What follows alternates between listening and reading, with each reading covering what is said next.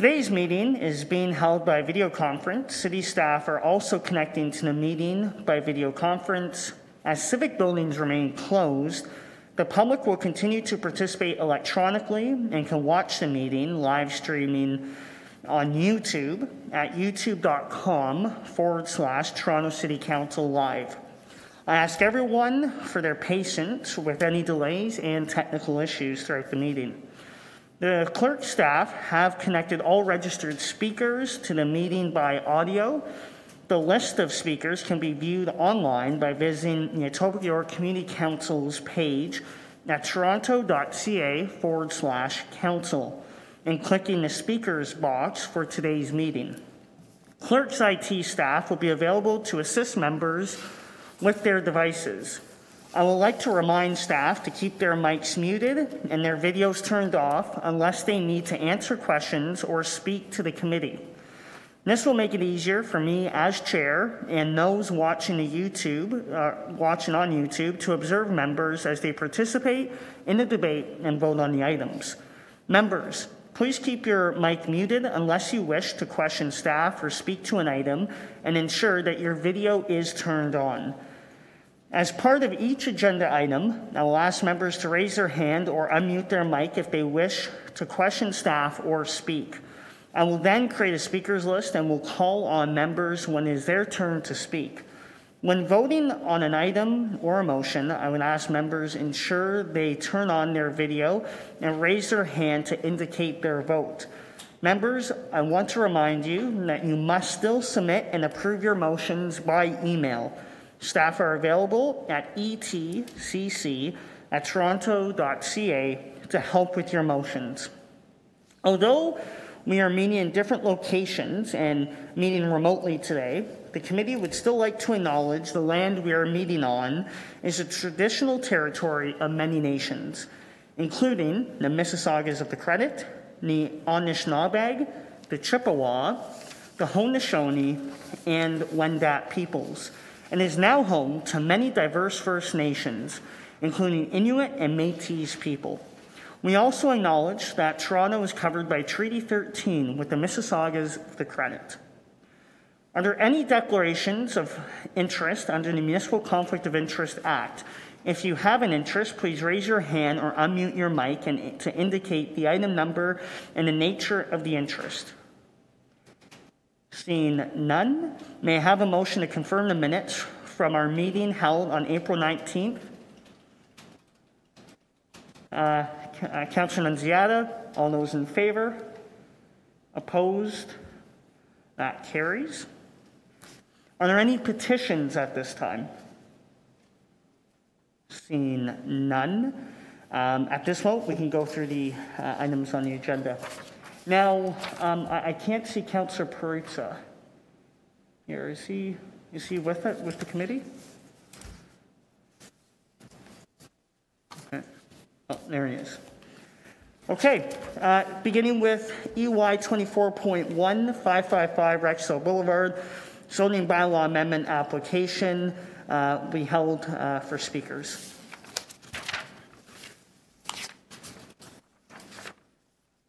EY 24.2, 1306 to 1310, the Queensway zoning bylaw amendment. Final report will be held down for speakers.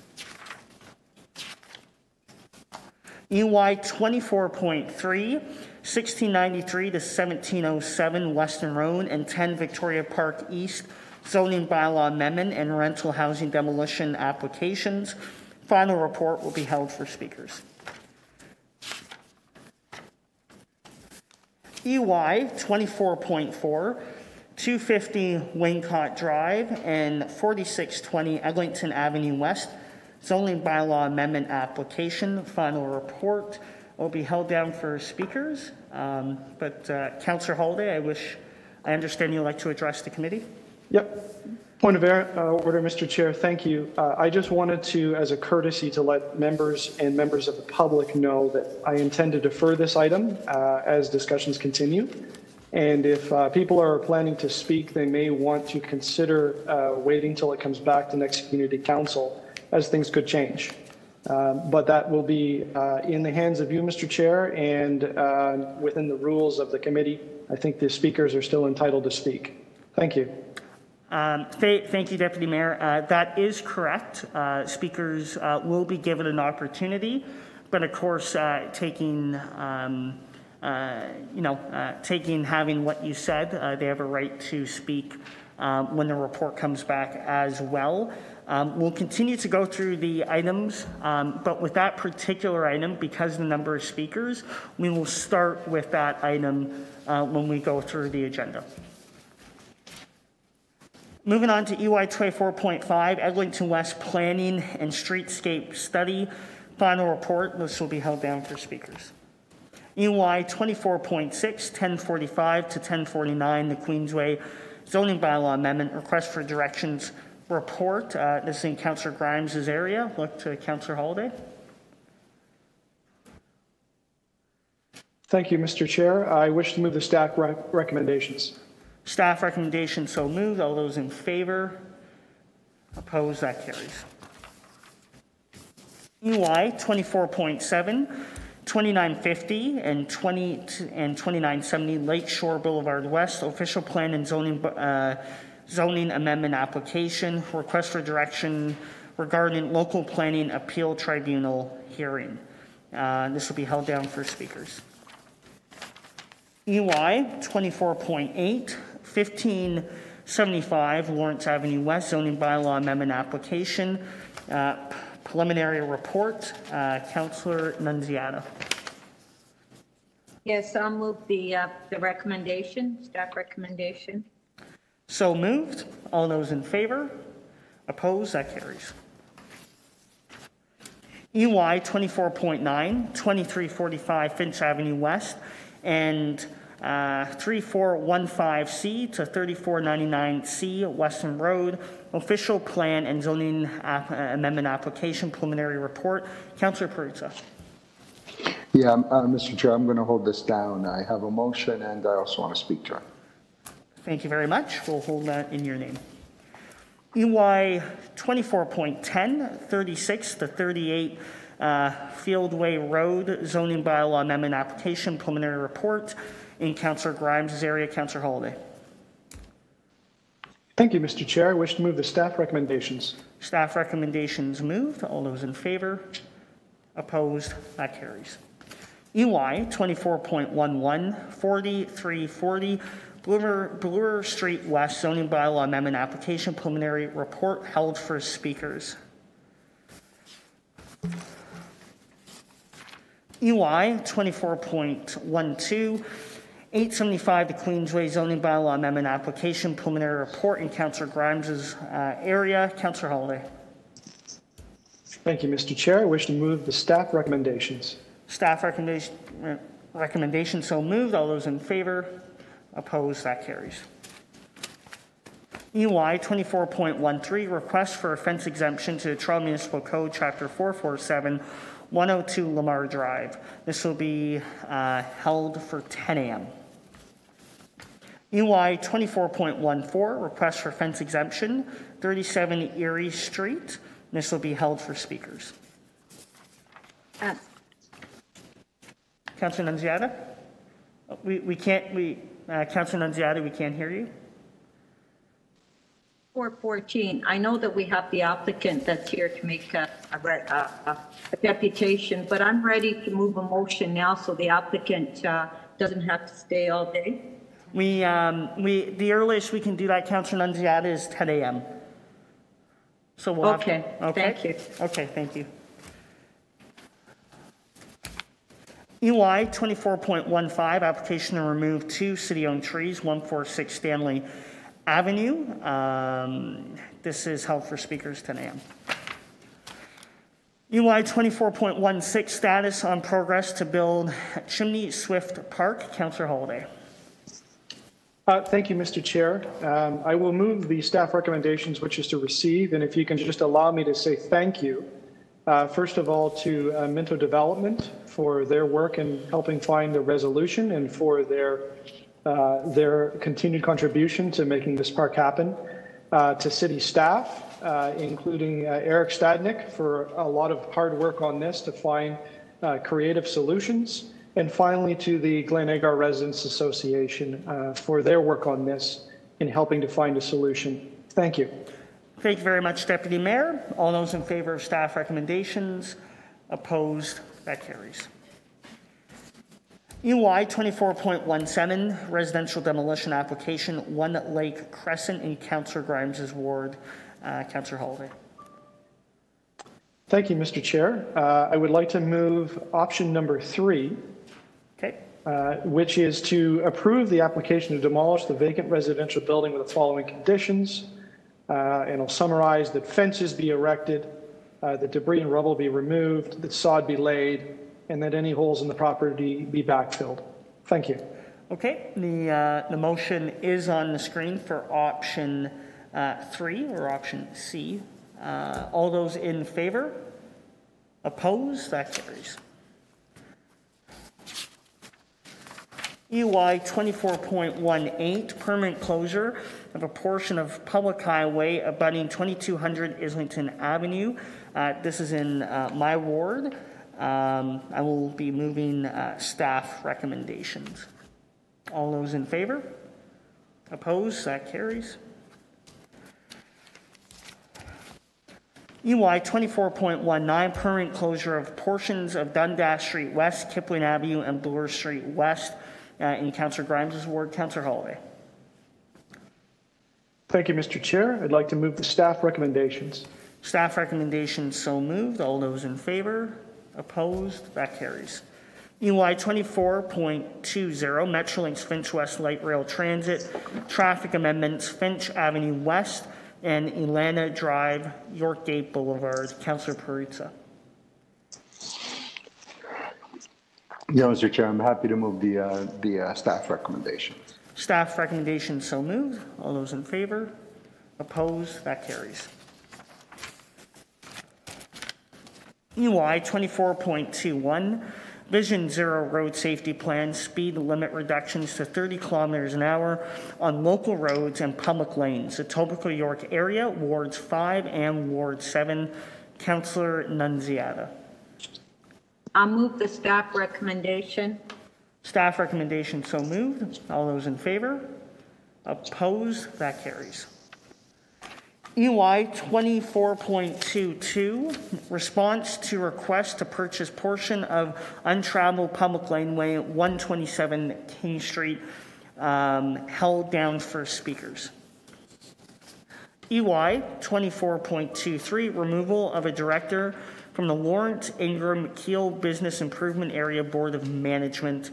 Councillor Nunziata. Yes, I'll move the recommendation. Recommendation so moved. All those in favor? Opposed? That carries. EY 24. Yes? Nope. Yeah. EY 24.24, Rivercrest Rink update. In my area, look to Councillor Nunziata to move staff or move the recommendations. All those in favor? Opposed? That carries. We have one item to add to the agenda as soon as I find it here. EY 24.25, temporary signage permit for annual Etobicoke Rotary and Toronto Ribfest 2021. Look to add to the agenda. Councillor Holiday, move a motion to add to the agenda. All those in favor? Opposed? Moved. That carries. Okay, so we're going to head to EY 24.2.4 as our first item of business today. And I have a script here that I'd like to. Okay, so I understand that Councillor Holiday is moving a deferral of this public meeting until June 22nd, 2021 at 9:30 a.m. The Community Council can hear the public presentations now from anyone who wishes to speak. However, speakers should be advised that if no new information is presented on the deferred item at the June 22nd, 2021 meeting, the Community Council does not need to hear presentations from the same people again. The speakers can decide if they wish to speak now or speak at the continuation of the meeting on June 22nd, 2021. They cannot speak on both days unless staff present new information along with the deferred item. No further notice of the continuation of the statutory public meeting will be given. Having said that, we've displayed the motion for deferral for members of the public. They've had a chance to see that. Mr. Speaker, pardon me, Sure. Mr. Chair. Councillor Holiday. Just on a point of order, there appears to be one bullet point missing from the motion. Okay. And I wondered if I could just get the, and I'm sorry, we did a bit of back and forth with the email, so it may just be a cut and paste issue. I believe it's item number 5 is missing. No problem. We're just verifying that now.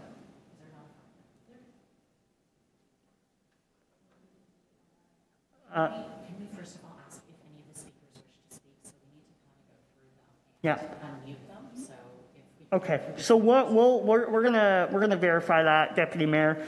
In the meantime, we're gonna start to go through the speakers to see if they would like to speak to the item. So we have 17 registered speakers. Starting number 1, Peter Smith.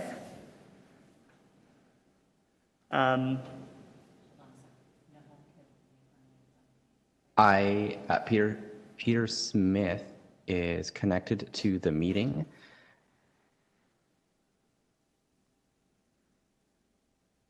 They've just connected their audio now. I am unmuting their mic. Okay, thank you. I will reserve any comments until the June 22nd meeting. Thank you very much. Thank you very much, Mr. Smith. Robert Wells. Robert Wells does not appear to be connected to the meeting. Okay. Oh, one moment, Chair. Rob Wells, though, is. I believe that is them. I am now unmuting their mic. Hello, members of the committee. Same as Peter. We'll reserve comments until we come back in June. Okay, thanks, Rob. Sonia Pace.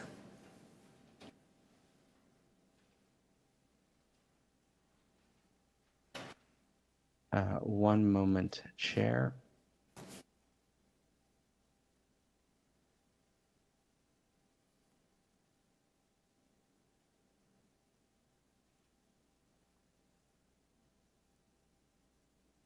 I believe Sonia Pace has called into the meeting, but I'm not positive on the number she's called in from. I will email Sonia Pace to verify that. Okay, sounds good. We'll come back to her then. Robert Austrie.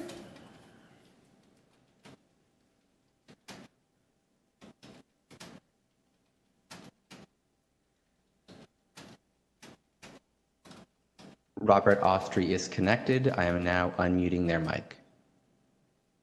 Good morning, all. Thank you. I would like to defer my comments until June 22nd.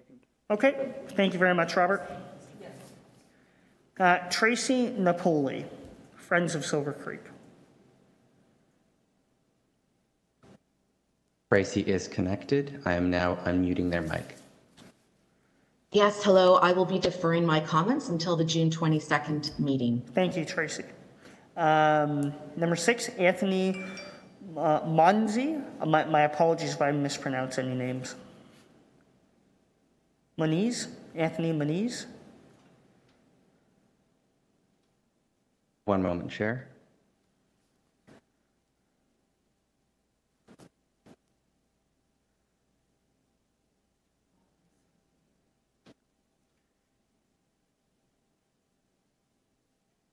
They are connected. I am now unmuting their mic. Good morning. My name is Anthony Moniz. I'd like to defer until June 22nd. Thank you. Thank you, Anthony. Next up would be Margaret Pearson.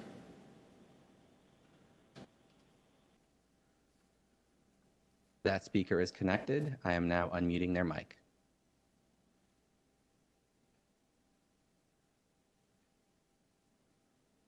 Margaret Pearson, you are currently unmuted.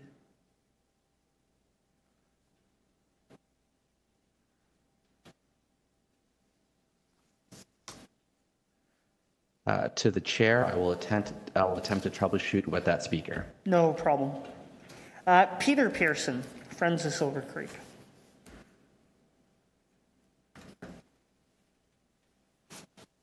They are connected. I am now unmuting their mic. Hi, it's Peter Pearson. We'll be deferring until the June meeting. Okay. And Margaret Pearson.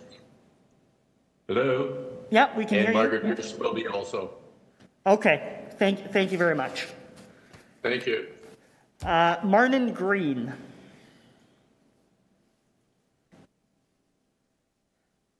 They are connected. I am unmuting their mic. Hi, it's Martin Green. I will also be deferring until June. Thank you, Martin. Barry Morrison.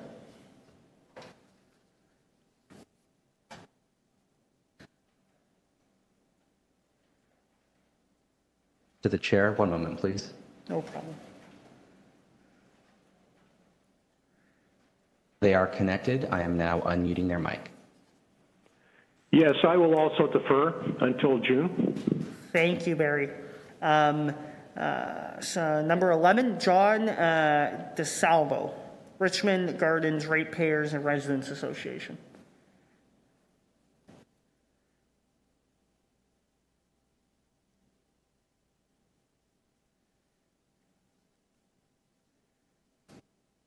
They do not appear to be connected to the meeting. However, they were connected to the meeting earlier today.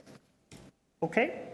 We'll just circle back quickly if they are. Sorry, Chair. One moment, please.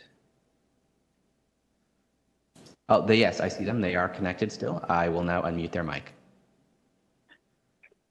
Yes, John DeSalvo. I'm going to defer any comments to the June meeting. Thank you. Okay, thank you, John. Janet Griffiths Maximu.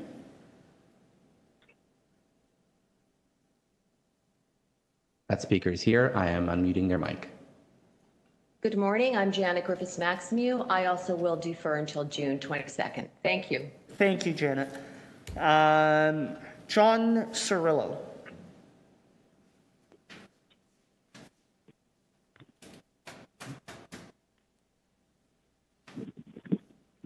John is connected. I am now unmuting their mic. Hi, Mr. Chair. I'm sorry, but I didn't quite understand the reason for the deferral to June 22nd. Okay, no problem, John. The local councillor, Councillor Holiday, is moving a motion of deferral to, I believe, and Councillor Holiday, please step in at any moment, to continue work with the community and the applicant and to bring this back to address some concerns. That is correct, Mr. Chair. Okay, I am content to defer my comments as well to June 22nd. Thank you. Okay, thank you very much, John. Peter Pearson.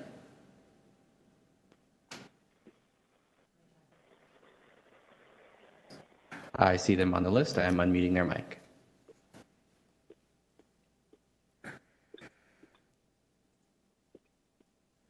Peter Pearson, your line is currently unmuted. Okay, thank you. I wasn't listening. What did you want me for? I'm going to defer until June. Thank you. Okay, thank you very much, Peter. Bye-bye. Number 15, Gino Franchetti?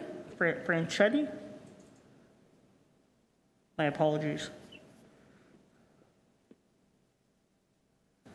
Gino is connected to the meeting. They just need to connect their audio. The option should be available at the bottom of the panel.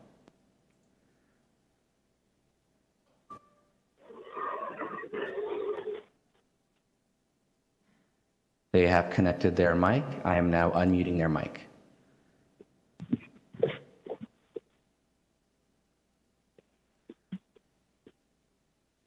Gino, your line is currently unmuted. It's Gino Franceschetti. I will also be deferring until June 22nd. Okay, thank you very much, Gino. Brad Dixon.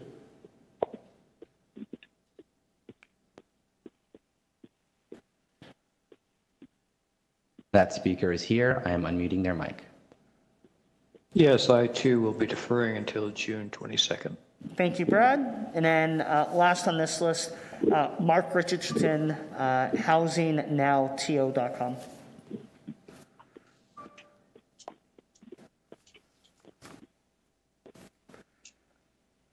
One moment, Chair.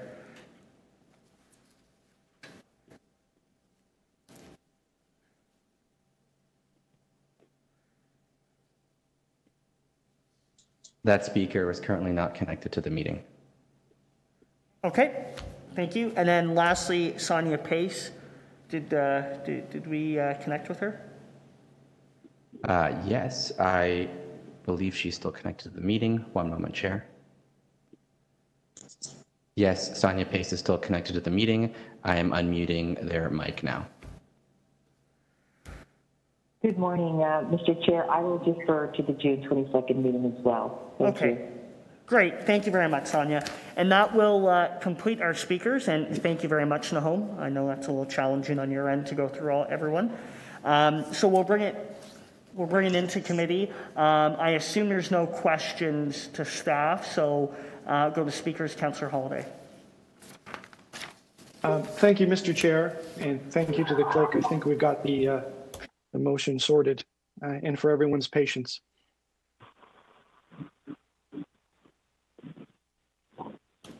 Okay, thank you very much, Deputy Mayor Holiday. Moving the motion on the screen, which will defer to next day. All those in favor? Opposed? That carries. So moving on into the agenda, we'll be going to the top of the agenda. So this is 555 Rexdale Boulevard Zoning Bylaw Amendment Application, final report. We do have one speaker on the item, Tyler Peck. Mr. Chair. Yeah. Yes, Councillor Nunziata. Councillor, yeah. Is there any way that we can go back to 14? We could. Yeah, we can. Okay, we can deal with 14. Give me 1 second. So I'm just going to put. Because there's only one deputation, which is the applicant, and so my motion will be supporting the applicant. 14. This is the fence exemption. UI 24.14 with Councillor Nunziata's request. We'll deal with this now.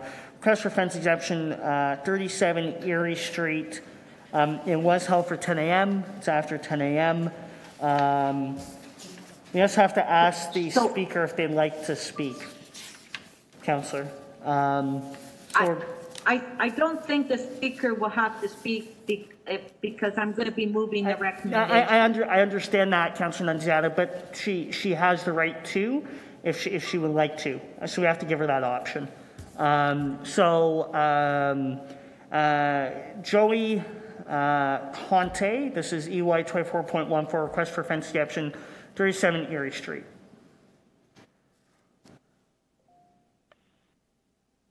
That speaker is currently unmuted, and they should be able to speak now.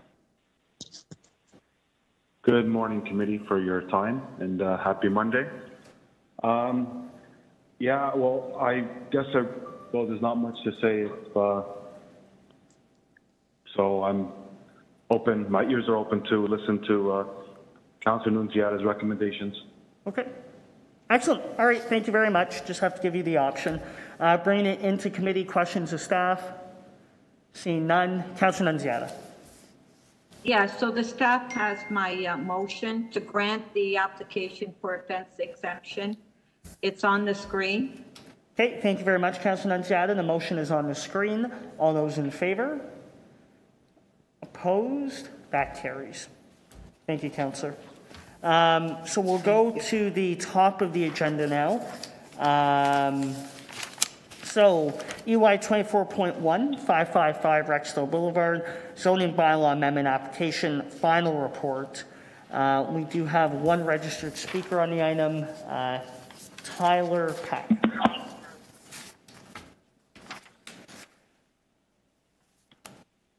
Good morning, Councillor Ford and members of Community Council. My name is Tyler Peck from W&D Associates. We are the applicant and planners on behalf of Woodbine Entertainment Group for this zoning bylaw amendment application. This is for the addition of transportation use as a permitted use on the Woodbine lands to facilitate the future Woodbine GO transit station on the site. I provided background information on this application to the Community Council meeting in January, so I won't repeat myself, but at that time, this item was deferred to continue our work with city staff on a number of transportation related matters. This work has taken place over the past few months, as outlined in the staff report. Just want to thank city staff for their hard work with us to progress this important public transit initiative, and thank you for your time and consideration this morning. Thank you. Thank you very much, Tyler. Any questions for the deputant? Seeing none, no more speakers here. Thank you very much, Tyler. Bring it into committee. Questions of staff? Seeing none. Speakers. Committee. This is in North Etobicoke, in the area I represent. We have had a few deferrals on this over the last number of months, but we have a. Oh, sorry. I have a motion to move. I should move option B of the. That's correct. Of the supplementary. So colleagues, yeah, baby. Oh, who's that? Sorry. Okay, colleagues, just to keep my my comments short, this is something that we've been working on a number of times. It's been in front of the committee a couple times.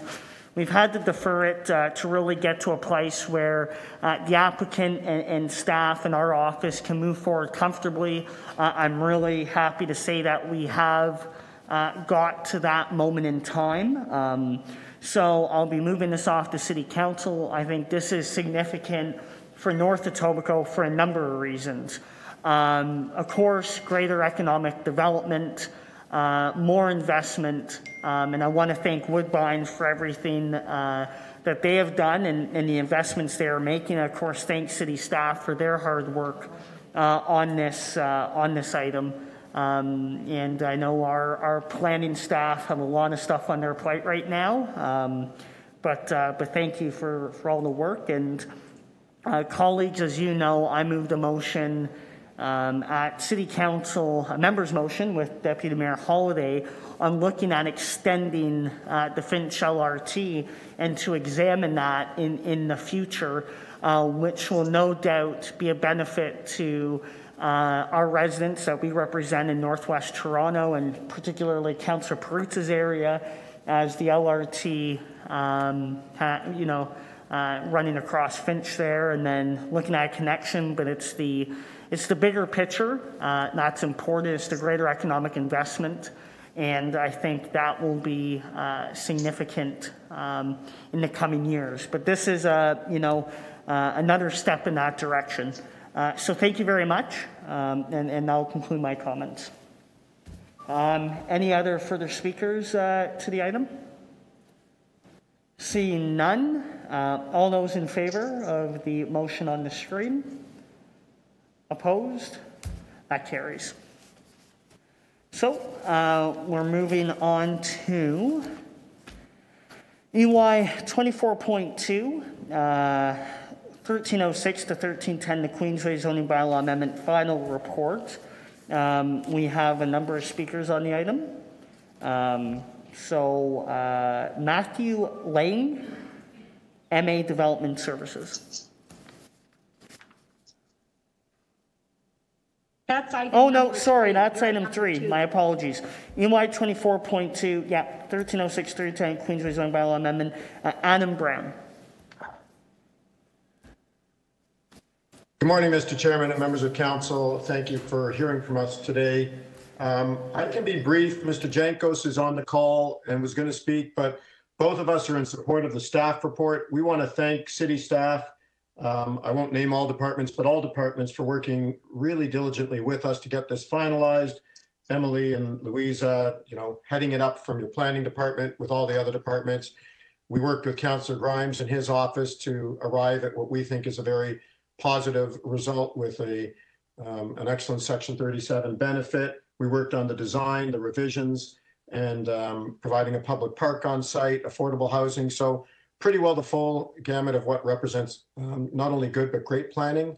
And I think it's been a great result. If you need a formal presentation, we have one that we sent in, but I think that the lack of any other speakers in opposition speaks to what a great process this was. So again, thanks to staff, thanks to Councillor Grimes, and thank you, Mr. Chairman and members of council.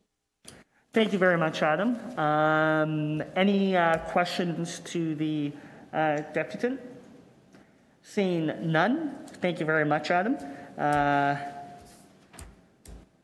Next speaker, Tom Jonkos. My apologies if I mispronounced that. To the chair, they have audio panels, so they should be able to just connect by going to the bottom of their panel.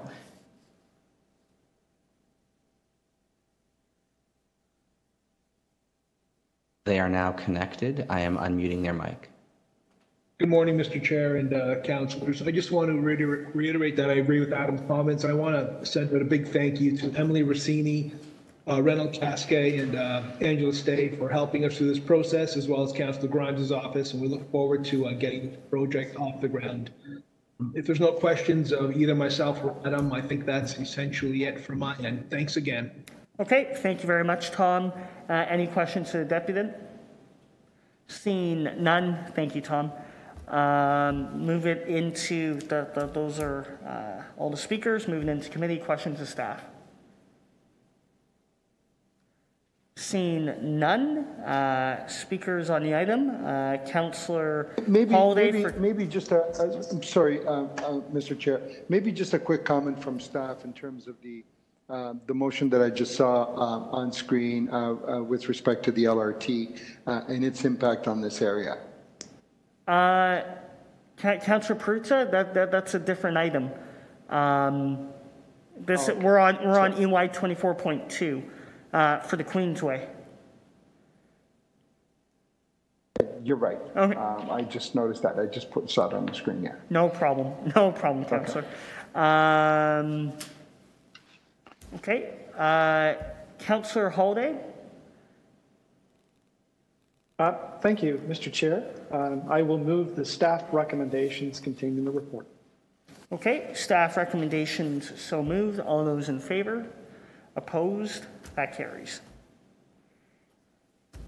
Okay, moving on to EY 24.3, 1693 to 1707, Weston Road and 10 Victoria Avenue East zoning bylaw amendment and rental housing demolition applications.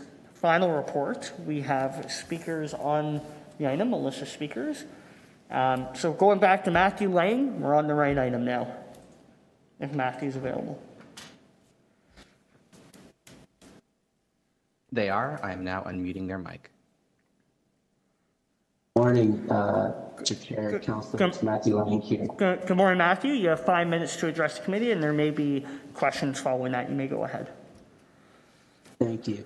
I'm here with Michael, Allison, Charles, Irfan. I wanted them listed just in case there were any specific questions to them. However, I will be the primary speaker to this item. And I actually just like to echo the comments from the previous speaker and thank Councillor Nunziata and her staff, the community, Sarah Henstock, Allison Reed, Adam Kadebi, the now retired Greg Byrne, and Olivia Antonell for wrapping this up for us with a very fulsome final report. We are in support of all the recommendations. We're very excited about this project. It's definitely been a process, and we appreciate everyone's time spent on it. There's one item that we would like to address, though, and that relates to the parking. Our final submission included a P3 parking level, and one of the conditions in the report is a requirement to apply policy 4 in terms of parking standards. And our request is that we proceed with the plans as filed with the P3 level of parking. And the reasons for this are directly adjacent to a GO station. We are providing 4 car share spaces, bike requirements, and a P5 level of parking, a policy 4 requirement, yes, construct a P5 level of parking, which in our opinion is unnecessary. We submitted all the documentation to support our P3 level. Besides that, that would be our one request for modification to the regulations. Otherwise, we're fully support everything. And again, thank you to Councillor's office and to staff for bringing this forward. Thank you very much, Matthew. Any questions to the deputy? Seeing none, thank you very much, Matthew. Moving on to Michael Dordrevic. My apologies if I mispronounced that. Dordrevic? Michael is connected and his line is currently unmuted.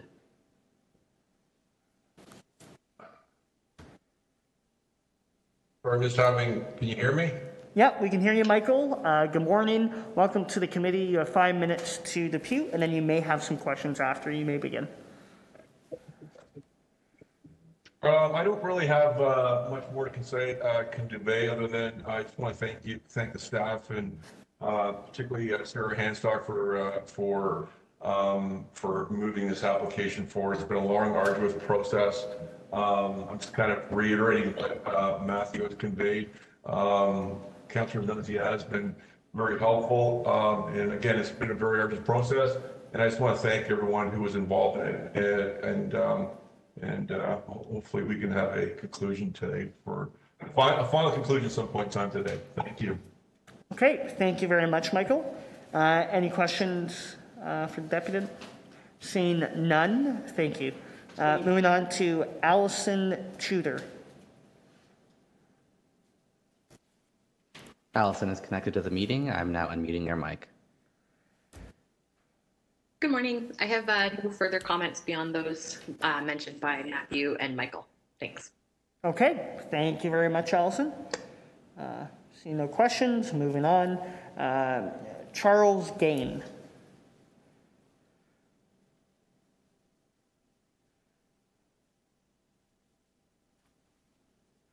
To the chair, it does not appear anyone by that name is connected to the session. Okay, we'll then move on. Number 5, Irfan Akram. Akram? They are connected. I am now unmuting your mic. Good morning, Mr. Chair and Council. I don't have any comments beyond what has already been said unless there are any specific questions related to parking. Thank you. Okay, thank you very much. Any other questions to Deputy? Any questions? Seeing none, that exhausts our speakers list. Check one more time for Charles Gain. Nahom, is Charles there? To the chair, they are not. Okay, we'll bring it into committee. Thank you. Questions to staff? Seeing none. Speakers, Councillor Nunziata. Thank you, Mr. Chair. I do have a motion that staff has as far as addressing the parking. We can put it on the screen. As the applicant mentioned, this is in the Weston area where we're going through revitalization in that community. We have a GO station and an Up Express. We also have the Eglinton line. And we are, in the community, are working towards revitalization all of Weston, bringing in retail. We've been working on this application for a few years now. And there are a number of other applications coming in the future as well. So we welcome this application. I think that this site in particular has been an eyesore for many, many years. A lot of complaints on this site. So I'm very pleased with the applicant, working with city staff in my office. And my motion is on the screen, so I'm asking members of council to support my motion and support the staff recommendation. Thank you very much, Councillor Nunziata. Any further speakers to the item? Seeing none, the motion will put up on the screen, or we just seen it. All those in favor? Opposed? That carries. Oh, and item as amended? All those in favor? Opposed? That carries. Okay, moving right along to EY 24.5, Eglinton West Planning and Streetscape Study, final report. We have a few speakers on this. So we will start with Bob Cook on behalf of the Board of Directors, First Church of Christ.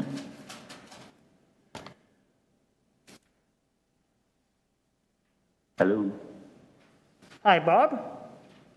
Hello. Hi, sir. Good morning. Welcome to committee. You have 5 minutes to give a deputation, and at the end, committee members may have some questions. I'll start your 5 minutes. You may begin. Thank you, Mr. Chair. And thank you to the Community Council for the opportunity to share our thoughts on this important topic. Our interest in this item derives from our membership in the place of worship located at the northeast corner of Islington and Eglinton, diagonally across from Richview Collegiate and next to the planned below-grade LRT station on the northwest corner. Our church doesn't lie directly next to the Eglinton Road bed. It's set back just a little bit, but it's nevertheless quite visible and a beloved site for motorists and pedestrians alike. I say it's beloved not just because it's a lovely stone building constructed in the 1930s, almost a century ago now. It's also beloved because it looks over a stand of mature trees, graciously spaced and likely planted in the 1930s and 1940s by the original homeowner.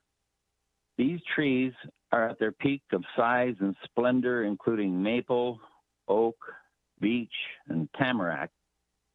They should be designated by the city as a special stand containing more than 20 heritage trees of historical significance. It's also beloved as one of the few remaining green spaces in the entire area, and it can be appreciated not from one, but two major streets. Ask anyone who's lived in the area and they will tell you how much it means to them while they're sitting in their cars waiting for a red light to turn green to look over at that pastoral setting and find inner solace from the site. Several years ago, the organization known as Build Toronto put out public tenders to sell the entire strip of land from Royal York Road to Islington and beyond to developers who in all likelihood would have planned to cut down those trees and build row townhouses just a few meters from the sidewalk. Thank goodness that tendering process was shut down. We now have before us an opportunity to make things right. All the lands along the north side of Eglinton, every last bit of it, should be designated as open space, green space, natural space in perpetuity. So this is a rare opportunity to keep some open natural space in an area that's gone from countryside to bricks and mortar so quickly. The history of the original stone building gives just some indication of how fast Etobicoke was overtaken by the relentless construction juggernaut of the latter half of the 20th century. Back in the 1930s, few people envisaged dense development on these lands. In fact, the footprint of the city of Toronto was so very far away that the farmland along Eglinton was divided into 5-acre lots. You may ask why? Well, it's because the optimum market, as seen by the best minds of the day, was a moneyed upper class of people looking to build large country estates. After the Second World War, everyone suddenly switched, lemming-like, to building acres and acres of dense single-family housing. Imagine if that stone house had not ever been built, just what that northeast corner would look like today. Passers-by would be staring at the backside of houses, backyards, and rather uninviting looking fences in various states of repair. What a bleak corner it would have become. So let's not repeat the mistakes of the past. Protect the land along the north side of Eglinton, every step of it. Protect it in perpetuity as a pedestrian-friendly and bicycle-friendly and wheelchair-friendly and stroller-friendly green corridor. Thank you, Community Council, for your attention. Thank you very much, Bob. Any questions to the deputy? Yeah, Mr. Chair, may I ask a couple of brief questions? Go ahead. Thank you. Thank you to Mr. Cook for speaking to us today. Perhaps one day I will, you will allow me to take a closer look at the church when COVID has passed and things are safe. I know the building and I recognize it. And to my members of Community Council, if you can picture the northeast corner of Eglinton and Islington, you can see the church there. Mr. Cook, could you tell us the address of the place of worship? Yes, it's I think it's Islington. 448. It's an Eglinton address, number 4480 Eglinton Avenue West. Okay, and I say that just so that staff can hear that. I didn't notice the church called out in the report with respect to heritage, and I wondered, are there any heritage designations or any work towards a heritage recognition for the building so far? I believe it's got sort of the lowest level status, which is it's merely on a list, kind of an interest list.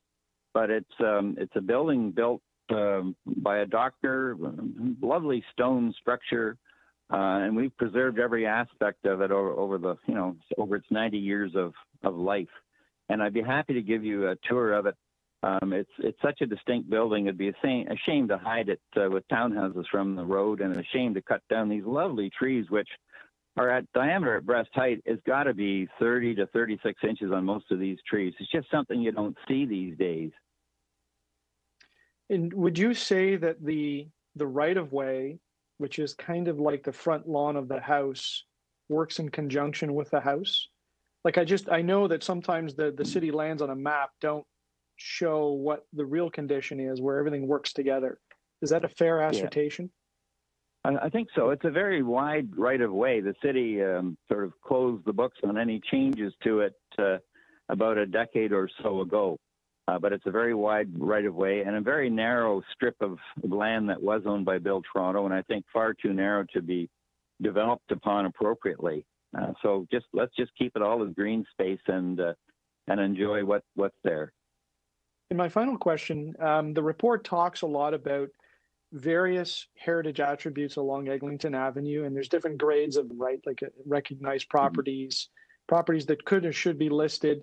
And then some of the other one is just sort of a catch-all that says, for properties in the area, there can be a conversation with heritage planning staff. And I wondered if you yourself or others involved with the church could make yourself available to staff, if you would be willing to do that, to talk a little bit about the details of this site, and they can figure out some of the framework around it and what the next steps could be.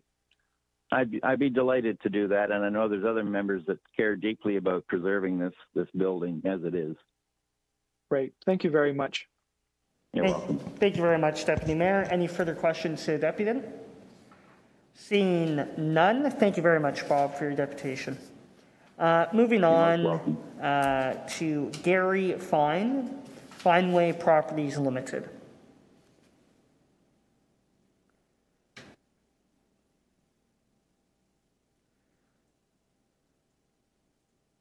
To the chair, that speaker is connected. I am now unmuting their mic. Thank you. Hello. Hi, Gary. Thank you very much for joining us at committee today. You have 5 minutes to give a deputation, and then following that, there may be some questions of you from committee members. You may begin. Sure. Thank you for letting me speak. We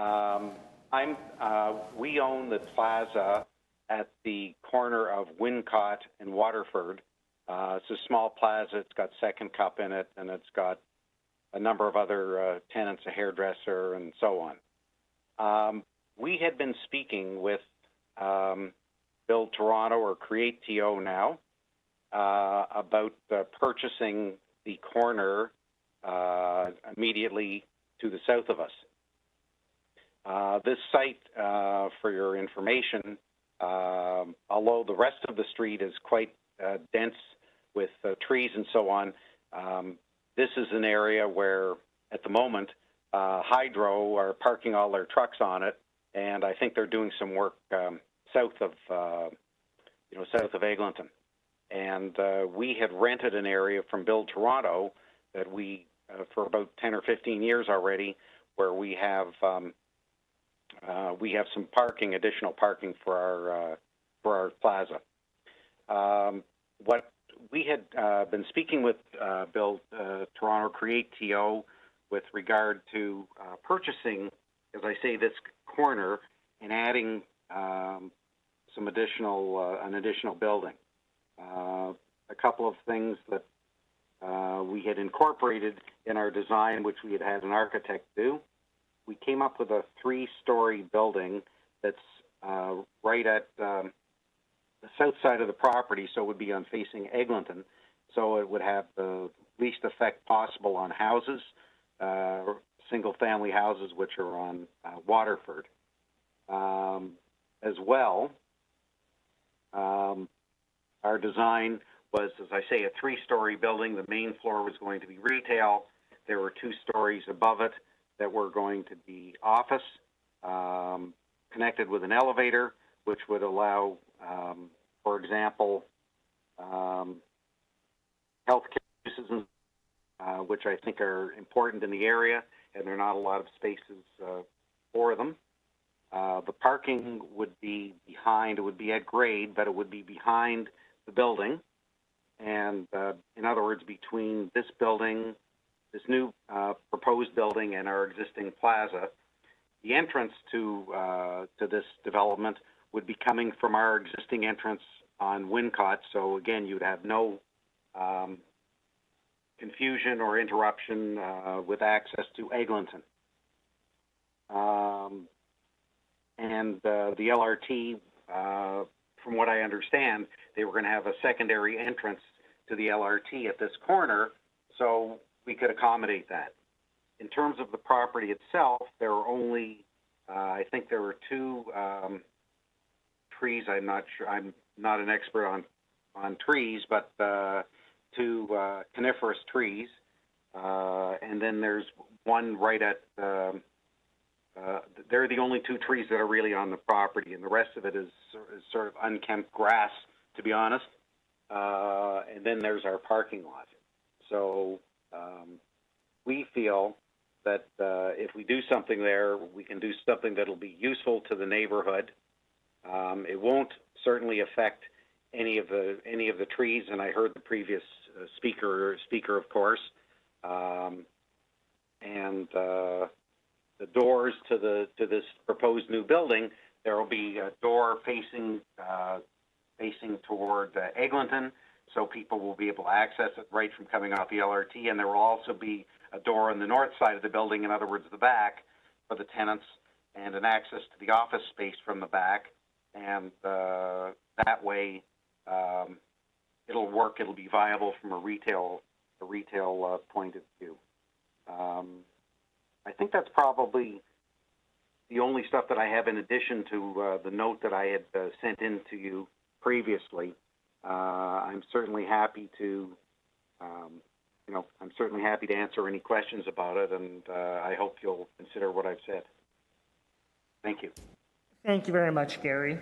Looking to committee members for any questions? Seeing none, thank you for coming out today, Gary. Moving on to our 3rd speaker, Brad Dixon. Yes, hello, councillors. Hi, Brad. Good morning. You have 5 minutes to give a deputation, and then after that, you may have some questions. You may begin. Thank you.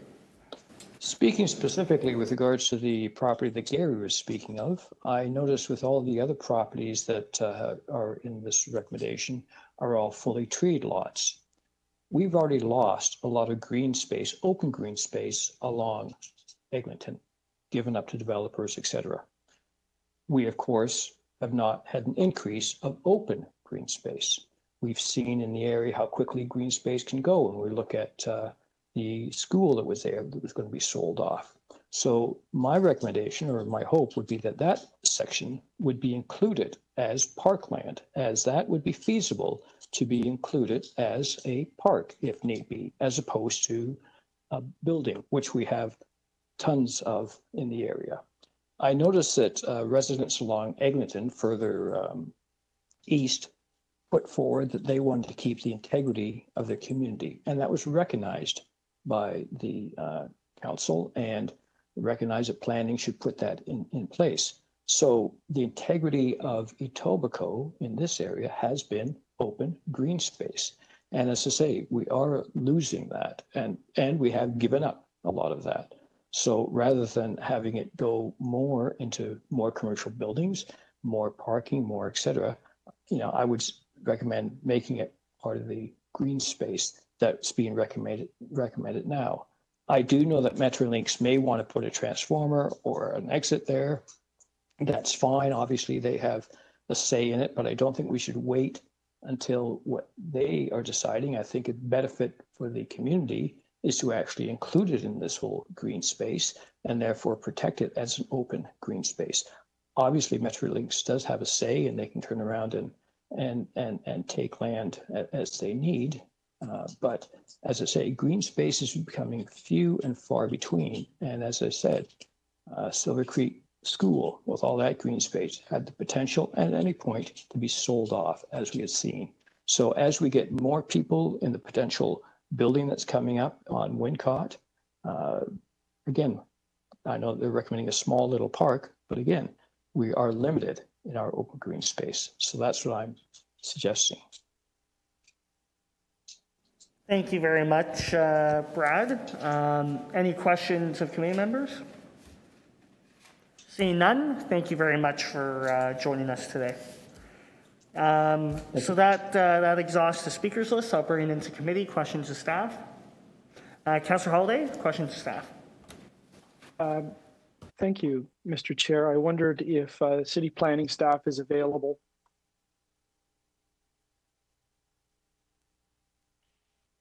Just give a moment for them to be ready. My question is relatively simple. In the extensive report, there is some discussion about Metrolinx infrastructure. I know that, or I wonder if staff could confirm that there is public records or public design plates which show an exit stair building at the corner of Wincott and Eglinton. Could we confirm that?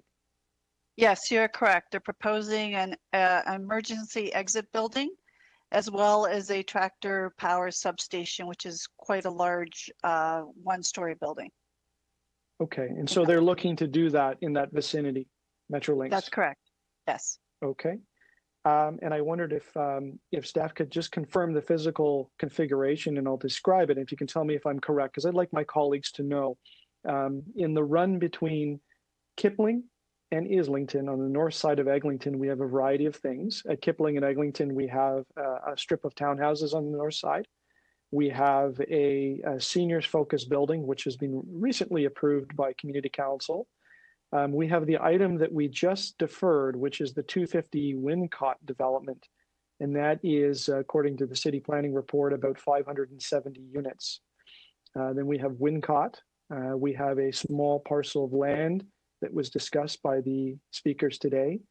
And then we have a woodlot, which is being protected. And finally, the corner of Islington and Eglinton, which is the future site of the Metrolinx Islington station. Is that correct? That's correct. Thank you.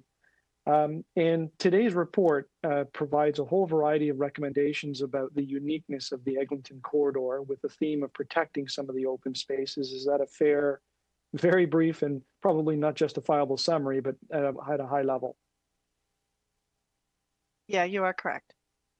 And finally, the two salient points coming out of the recommendations of this report would be to protect the woodlot, which is located on Eglinton Avenue on the north side, which is midway between Wincott and Islington, and it spans almost that entire area, but it's a big wood lot.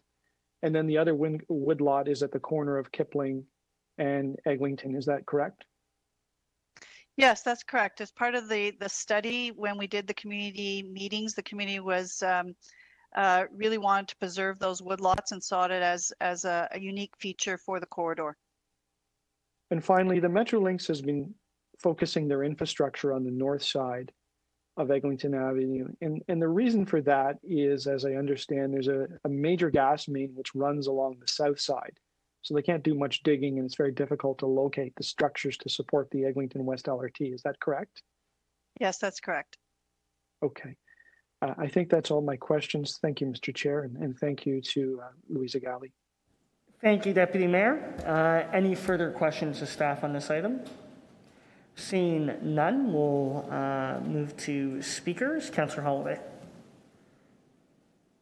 I do, Mr. Chair. I have a motion. If I may ask the clerks to put that on the screen.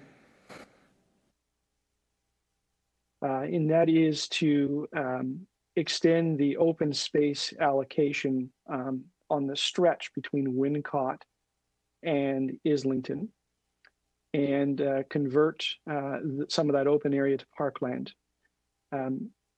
Just to summarize, I will say thank you very much to all of the people involved. There's many, many years of work that have gone into the Eglinton West planning. This is a very, very important document that will sculpt the future of this roadway. But today at Council, we're going to do two really important things. We are going to protect two woodlots at the corner of Kipling and Eglinton, and roughly at the corner of Kipling and Wincott. There is a small piece of land between the woodlot and Wincott. And as, I'm sorry, I should actually also say thank you to Sabrina Salatino as well for all of her work on this particular file. Back to that woodlot and that piece of land, it is an open space. This will create a park out of it. But the important thing to know is that Metrolinx is looking to put infrastructure, and it is going to affect that open space. So there's a way to organize the residual space on 4600 Eglinton Avenue West into a parkland, allow Metrolinx to put in the infrastructure that they need, and allow that woodlot to be preserved. Because if we don't allow something to happen on 4600, and the only place that Metrolinx can put a traction power station and an exit stair would be right into the woodlot. And that would be very difficult. So I think that this allows the best of all worlds to occur. The other thing to note is the 250 Wincott proposal that we had all those speakers lined up for is a really, really big development. And it's over the old plaza site. One of the things that that report notes is that they need, their parkland allocation is over 4,000 square meters. That's not something they're going to be able to achieve on site. It's just too big. So by creating parkland immediately across the street, and I mean Wincott is not is a narrower street. It's right across the street from it. All of this works together. I know there are two different reports, but hopefully members understand the logic in doing all of this. And I just wish to thank everybody involved in helping me sort out these motions and get all of these pieces into place to what I think is going to be a really, really exciting and helpful change to the neighborhood. And I think it reflects most of what we heard today from the speakers. Thank you. Thank you, Deputy Mayor. Any further speakers to the item? Seeing none, I'll just take 1 second, and I know the area quite well, and I no doubt will support Councillor Holloway's motion on this item, as well as the entire item. Thank you. So, okay, Councillor Holloway's motion will come up on the screen. As soon as we get that displayed. Okay, all those in favor? Opposed? Seeing none. And then item is amended. All those in favor? Opposed? That carries. Okay, moving on to EY 24.7, 2950, and 2970 Lakeshore Boulevard West. Official plan and zoning amendment application, request for direction regarding local planning appeal tribunal hearing. Missing Councillor Grimes' ward. I believe we have two speakers on the item. First speaker is Peggy Mulder, Lakeshore Planning Council Corp.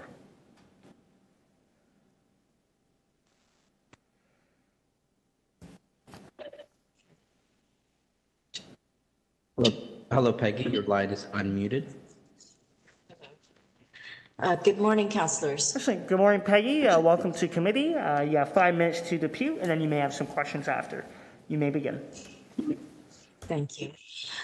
There is no legal basis for approving either a 9-story building or a 6-story building for 2950, 2970 Lakeshore Boulevard West.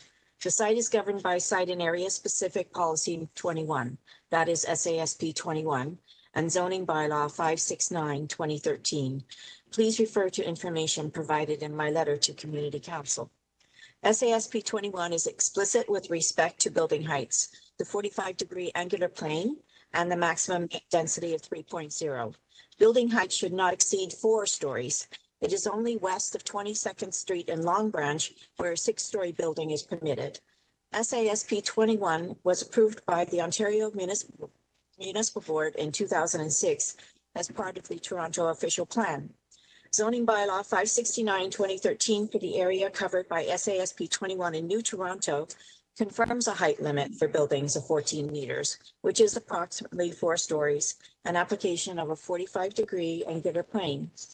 To be clear, Figure A in the Urban Design Guidelines referred to and relied upon in the staff action report contains numerous errors concerning right-of-way widths, parking, and building heights. It misrepresents SASP 21 and cannot be relied upon for any decision for the site.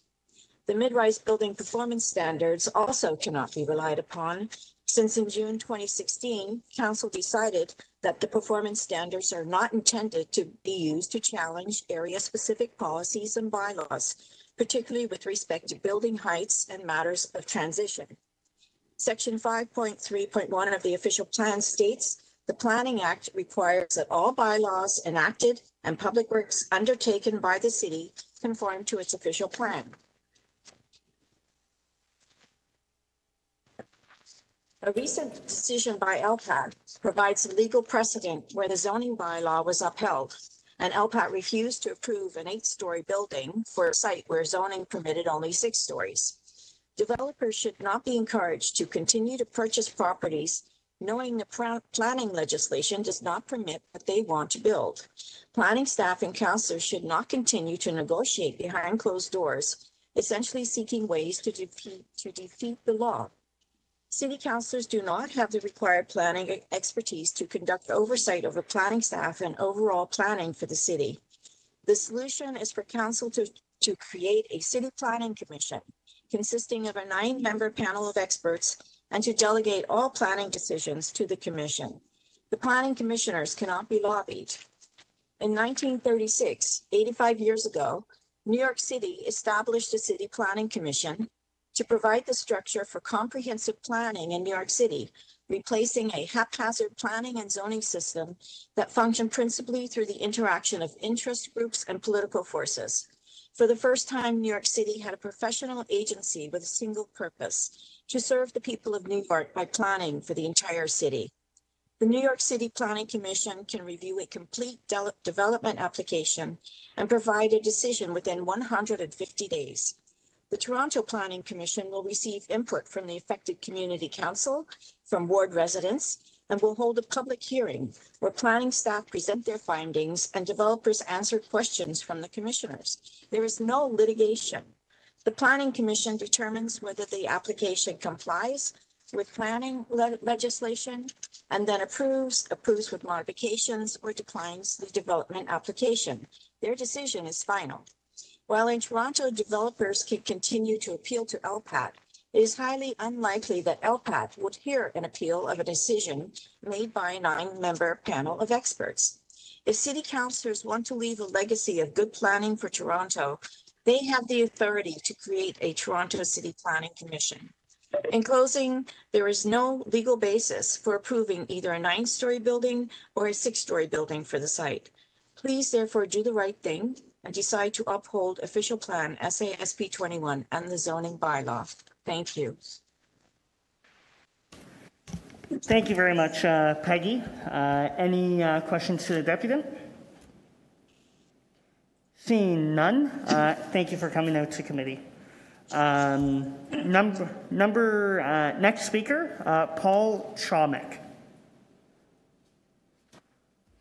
To the chair, that speaker is not connected. Okay. Okay, then we'll bring it into committee. Any questions to staff? Seeing none, Councillor Holiday on behalf of Councillor Grimes to speak. Thank you, Mr. Chair. I will move the staff recommendations contained in the report. And for the convenience of my colleagues, I believe it's a refusal report.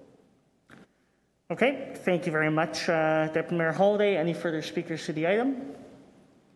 Seeing none, all those in favor? Opposed? That carries. Next item, EY 24.9, 2345 Finch Avenue West and 3415C, 3499C Weston Road, official plan and zoning amendment application preliminary report. No speakers on the item. Councillor Perruzza, you held down the item. Questions to staff?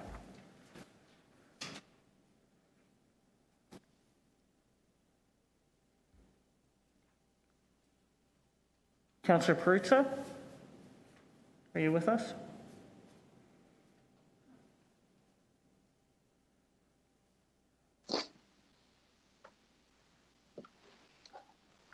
Councillor Perruzza, do you have any questions to staff on EY 24.9?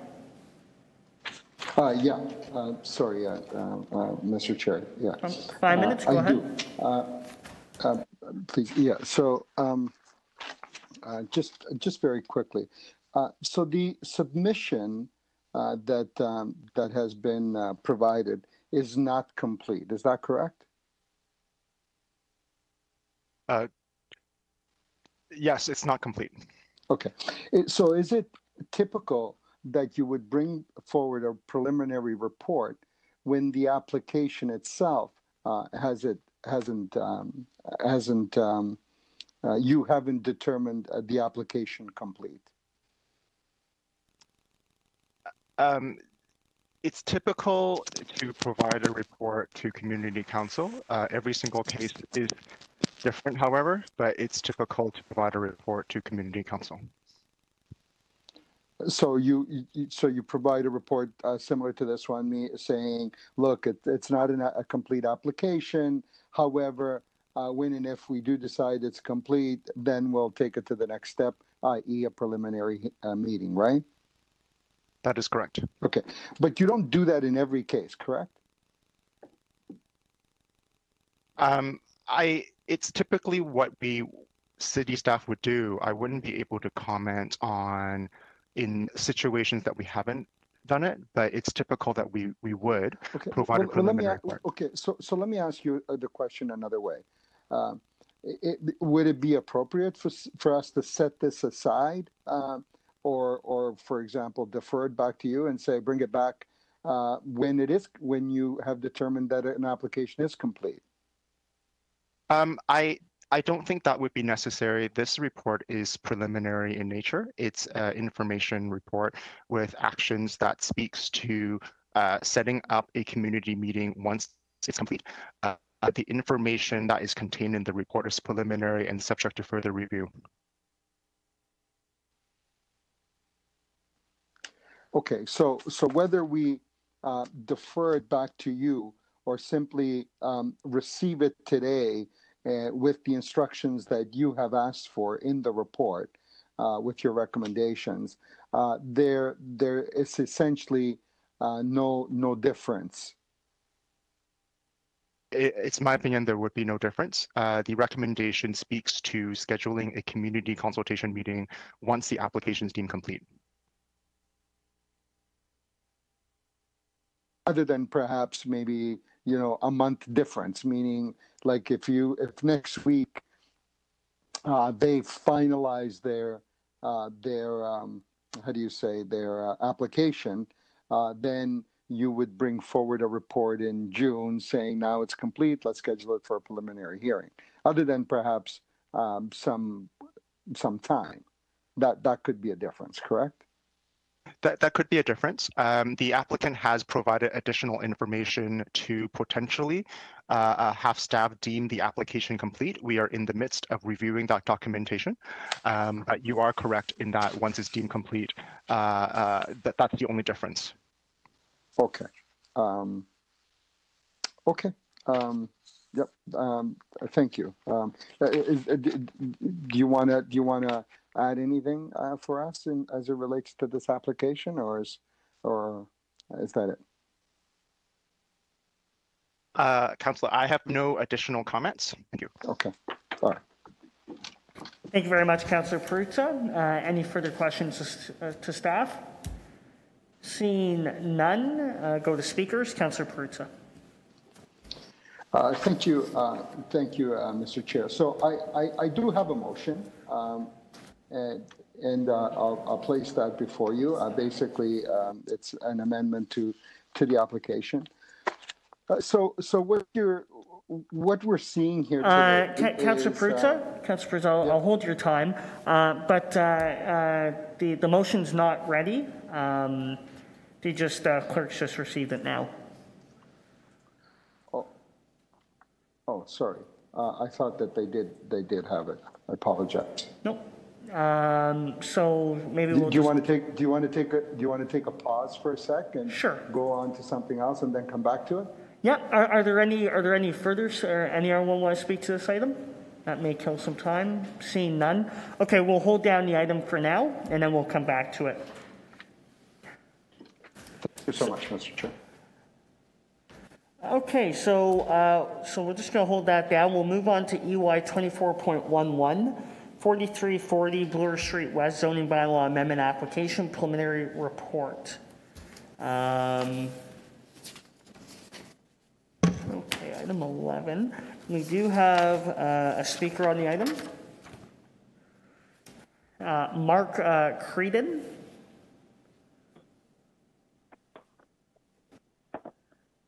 Hello. Hi, Mark. Good morning. Welcome to committee. You have 5 minutes to give a deputation, and then there may be some questions of you. You may begin. Thank you very much, Mr. Chair. Good morning, members of council and city staff. I presume you have our written submission before you. My name is Mark Creedon, and I am here today representing the Markland Wood Homeowners Association, which is a volunteer organization which formed in 1962 representing homeowners in the original neighborhood of Markland Wood. 90% of the 1,200 homes in Markland pay voluntary membership fees to our association each year. A key objective of our association is to further the orderly development of Markland Wood in a manner that preserves and enhances our neighborhood. And in that capacity, I'm here on behalf of our community to voice the following initial concerns regarding the 4340 Bloor Street West proposal. Number one, the density of the proposal is far too high for the site, and the suite count is beyond any semblance of reasonableness, being immediately adjacent to an elementary school, Millwood Junior School, and almost diagonally across the line from an additional elementary school, St. Clement Catholic School. With the addition of 234 new units fronting Bloor Street West to the infill department project of 240 Markland Drive, which is just down the street a little bit on Bloor, a proposed addition of another 308 new units at the 4340 Bloor Street West site would total 542 units within a kilometer, which would be a substantial departure from a reasonable density in the community. Number two, the entryway to and from the proposed development is off Bloor Street, a short distance from the traffic light of the intersection of Bloor Street West and Mill Road.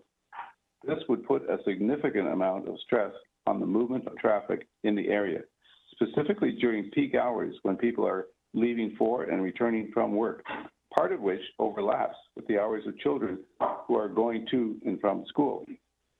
Number 3, the setbacks as listed in the City of Toronto project data sheet being 0 on the south, half a meter on the east, and 5 meters west are insufficient considering the high pedestrian and vehicle traffic area of Bloor Street West and Mill Road.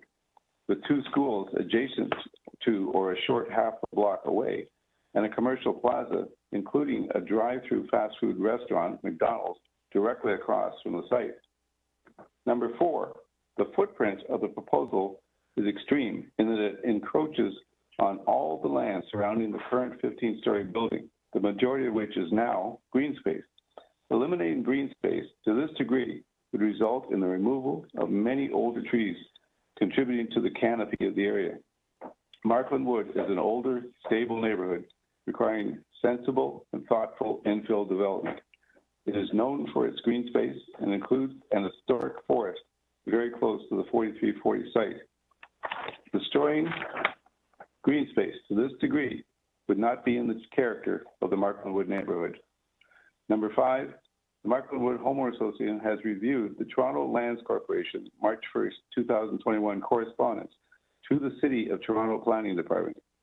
We are in full support of their findings concerning shadowing and wind conditions, and are specifically concerned with the safety of Millwood Junior School students and staff being negatively impacted by the increased slipperiness of freezing icy conditions and subsequent muddy thawing conditions in the spring caused by the addition of another tower.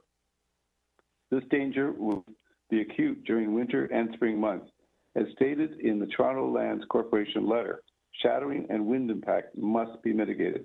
It is also of note that the YMCA operates a full-time daycare at Millwood site with children as young as 2 years of age.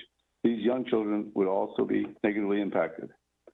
In summary, the Markland Wood Homeowner Association has provided what it has identified as its initial concerns in this document. It reserves the right to identify additional concerns in the future.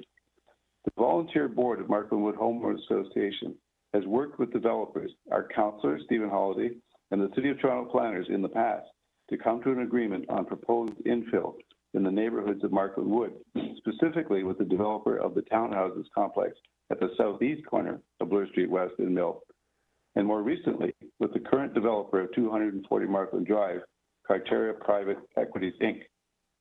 The volunteer board of the Markland Wood Homeowners Association prefers to reach agreements with all stakeholders in these types of initiatives and welcomes the opportunity to meet with all and collaborate with the various parties to this end. The association requests. Sir, if I can ask you to wrap up. Okay, then that's it. Just that we want to be notified of any resubmissions, appeals, and other matters, et cetera. And I just wanted to make a thank you to all of you for listening to our concerns, and especially to Councillor Stephen Holiday, who's helped us with the 240 Markland to come to a satisfactory conclusion.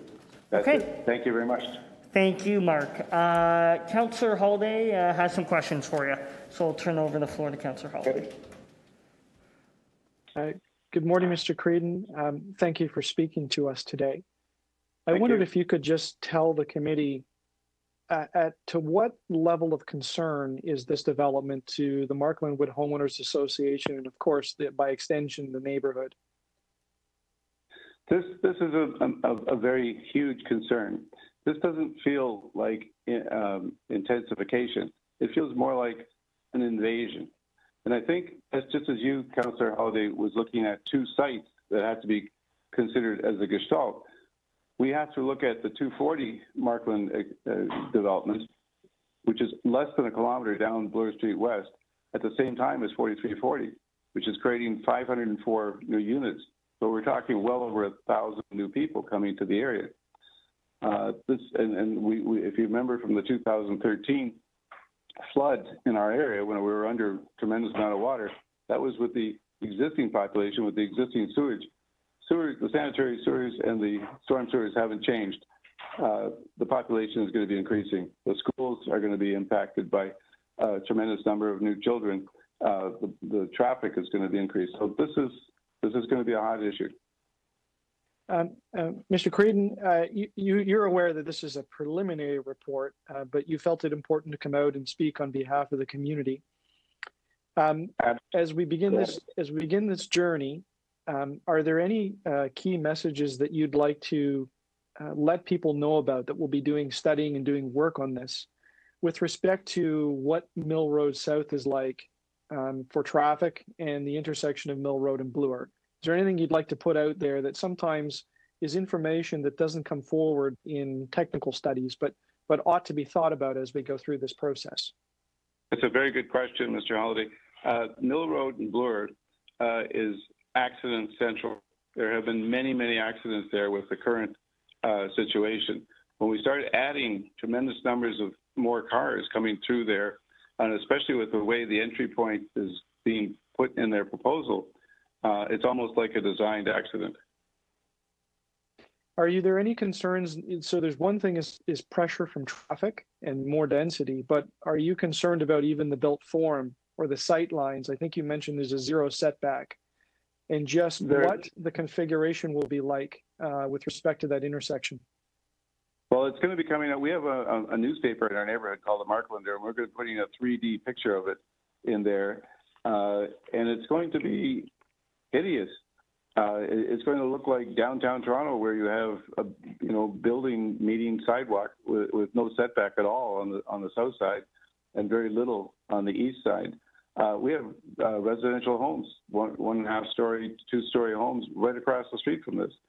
So although this is considered an apartment neighborhood going along Bloor Street, it's also intersecting with a school, 2 schools, and residential homes.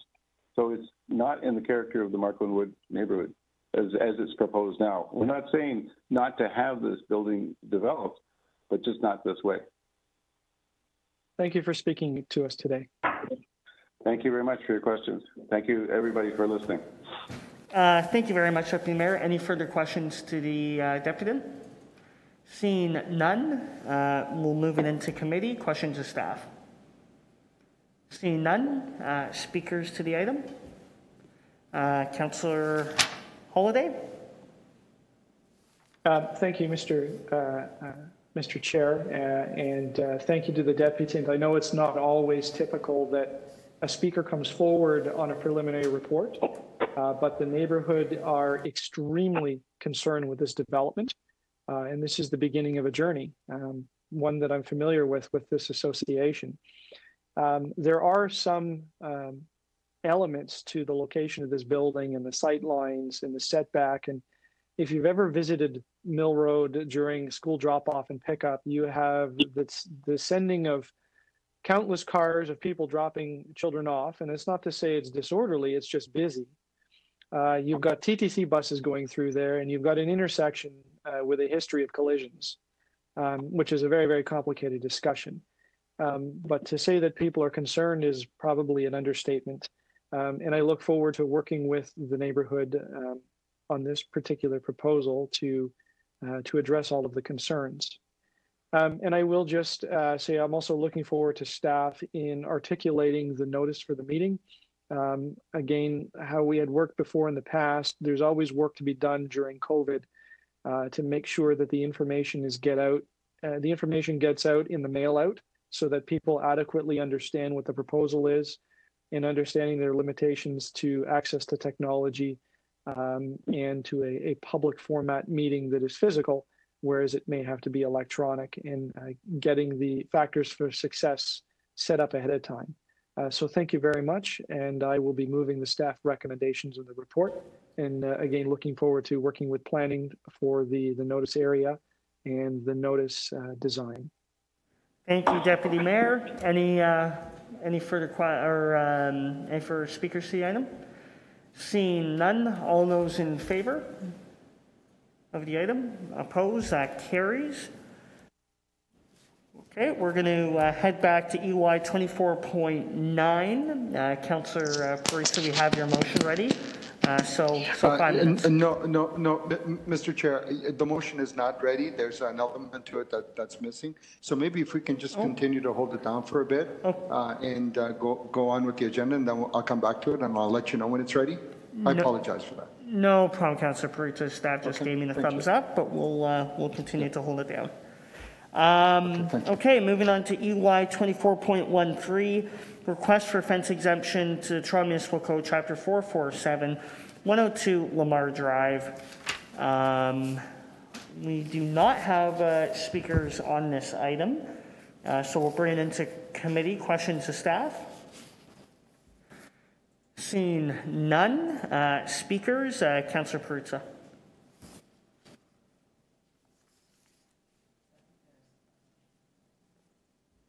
Councillor Perruzza, 102 Lamar Drive, fence exemption? Yeah, Mr. Chair, on this one, yes, I apologize. I have a motion to move, which is on the screen there. There's a bit of a preamble that describes the motion, but I would move that. This is a motion that hopefully will broker, some, affect, the neighbors to be able to coexist a little better and move it forward, while at the same time giving both of them some extended privacy. So that's the motion that's before you, Mr. Chair, and I hope you support it. Okay. Thank you very much, Councillor Perruzza. Any further speakers to the item? Mr. Chair, just to check with you, I know that one of the parties involved wanted to speak to the committee this morning. They have not registered with you, correct? I'd hate to miss them. I can't see everybody that's logged into. They have not, but we will double check that. I'm getting. Nope, we do not have anyone registered. Okay. Fair enough. Okay, then I'm happy to move that motion, Mr. Chair. Okay, thank you very much. Seeing no further speakers, all those in favor of Councillor Perruzza's motion, opposed, that carries.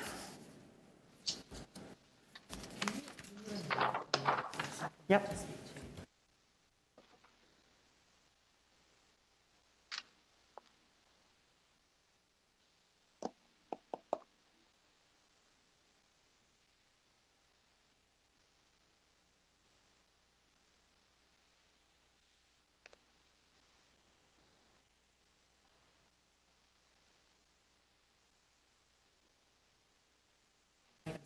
Okay, thank you very much.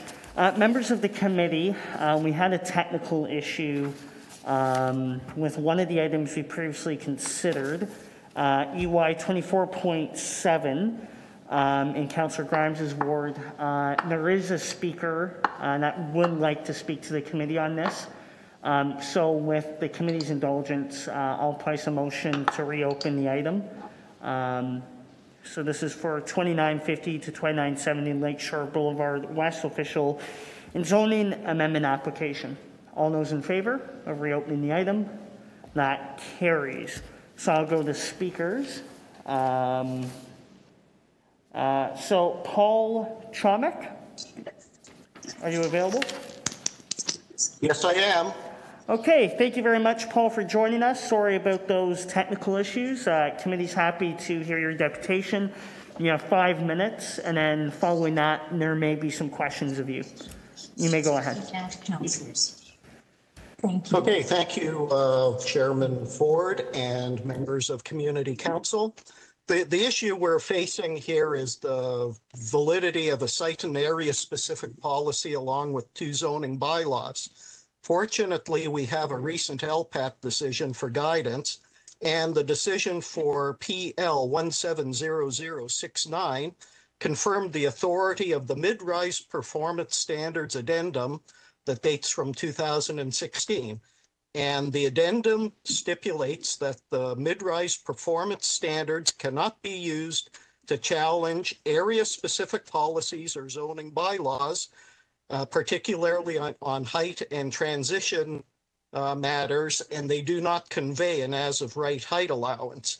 PL 170069 refused to allow the requirements of a single zoning bylaw to be overruled.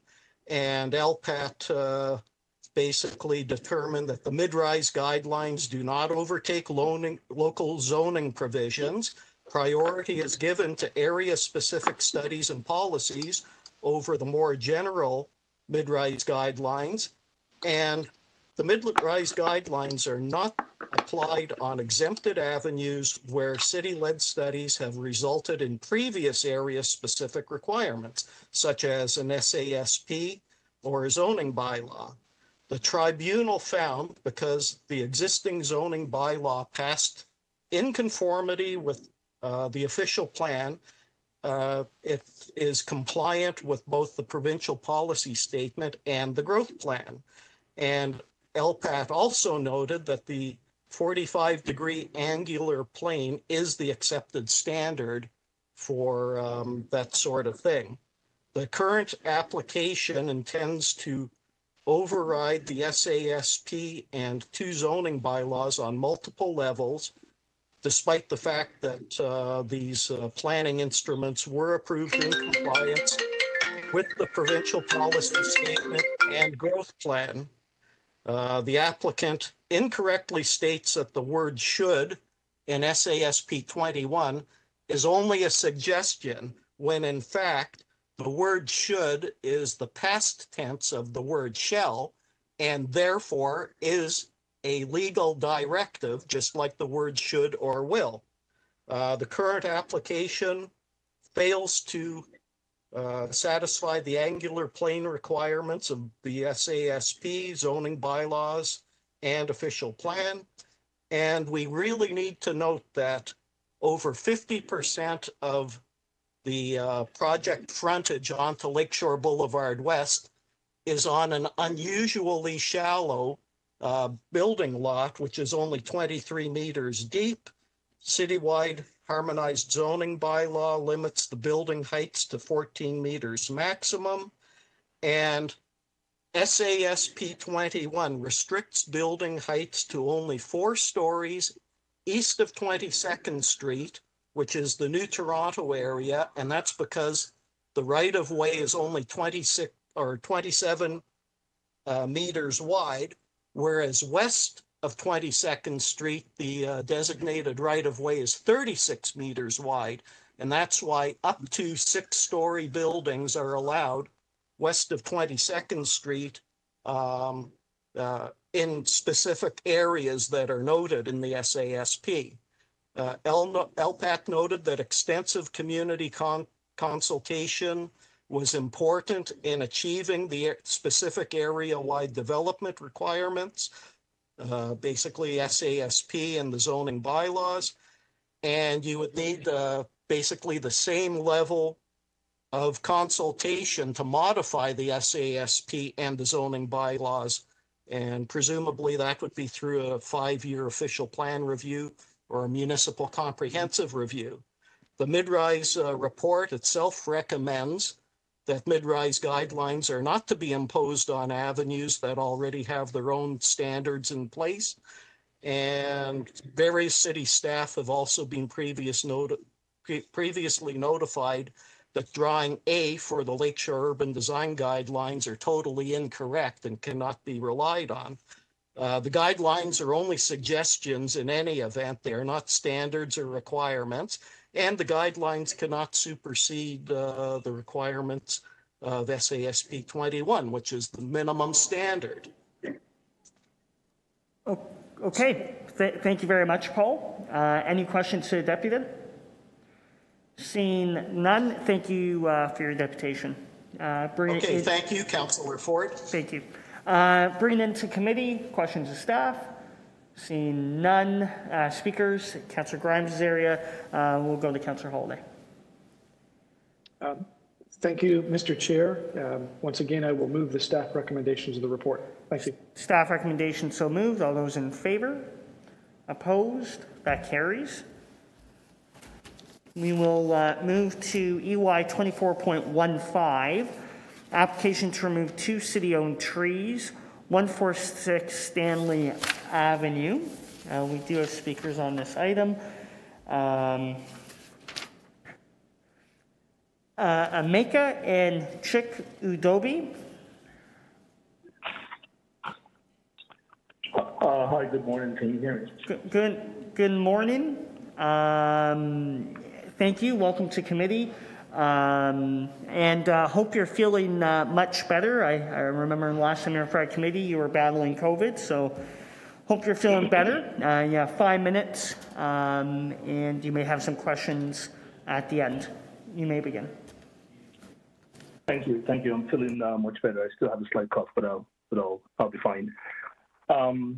So I'd like to thank everyone for taking on this issue again. I just want to reiterate that my family and I are the primary residents and owners of the property on 146 Stanley Avenue. And I just want to give just a brief history of how we got to this junction.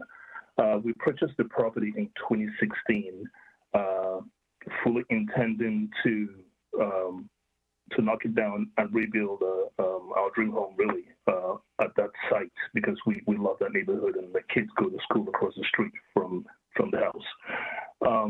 We submitted a plan to the city planning department. Plan got approved August of 2020.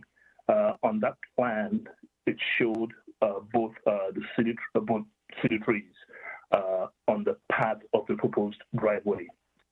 This plan was approved by the planning department, and we literally 2 weeks after the approval, we started the project. We demolished the home and started construction of the excavation and construction of the new home. Just to get to the root of the matter, the both trees remain in the path of the proposed driveway. The city forestry department, much later, months after we had started the project, rejected our tree removal request. We have since reached out. I have had personal conversations with the city manager who was responsible for the file, looking for a compromise on how we could proceed with the trees and how we can, compensate for the removal if we have to. Just working with the city to get it done. They initially compromised, offering a solution where we could remove the birch, provided that the willow, which was a fully mature tree at this point, was retained. They would allow, at that point, they said they would allow some minor injury to the willow, provided we kept it. At that point in time, I was the willow was a special case because it had recently, not long before then, damaged the neighboring properties on both sides of my property on 146 Stanley. The roots had done some foundational damage to 144's foundation. It had killed a tree on 144's lot. It had damaged, done some water damages as well to the home. I think what's Edna's address? I think it's 140, 142. Her property as well. So this tree is a menace. There's if you look at the city, we've called 311 on numerous occasions, looking to get a solution for what we could do with this tree. I sent a photograph of the tree for our April 19th community council period. So I don't know if you guys still have it in your mailbox, but if you could just look at it, it's a hazard and it's a menace. But at this point, I need to move my project forward. We need to complete my home. The house is literally built. We've done everything to work around the tree and work with the city to protect that tree. Especially, and I keep saying that tree. I know it's 2 trees on the menu, but really the contention point was always the willow. The city had tentatively agreed to let us remove the birch. But right now, I need to move forward with my project. I need to complete my house, complete my driveway, move into my property. I offered the city a compromise after April 19th, but they suggested that we continue with the community council. I hold it that the willow is still a hazard to the community. It's a hazard to the infrastructure, and I think it still has to go. But I am willing to move forward if I can get approval to just remove the birch at this point in time. We'll build a narrow driveway into the garage, and yeah, that's my statement. Thank you. Great, thank you very much. Any questions to the speaker or to the deputant? Seeing none, thank you very much for your deputation. It is my understanding we have one more registered speaker, but they are not available, but I will just double check. Astrid DiPaolo. Is Astrid with us today? To the chair, no one by that name is connected to the meeting. Okay, thank you very much. So moving into committee, any questions to staff? Seeing none, this is in Councillor Grimes' ward, but I understand that Councillor Perruzza has taken carriage of this item. Councillor Perruzza? Councillor Perruzza? No, I don't think he can hear us.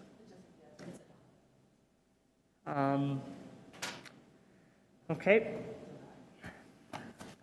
Well,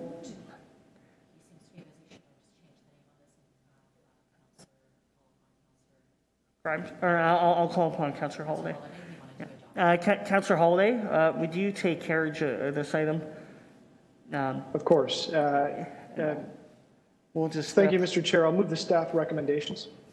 Okay. Staff recommendations, so moved. All those in favor? Opposed? That carries. Okay, and then moving on to response to request a purchase portion of untraveled public laneway 127 King Street. We do not, no, we do have one deputant.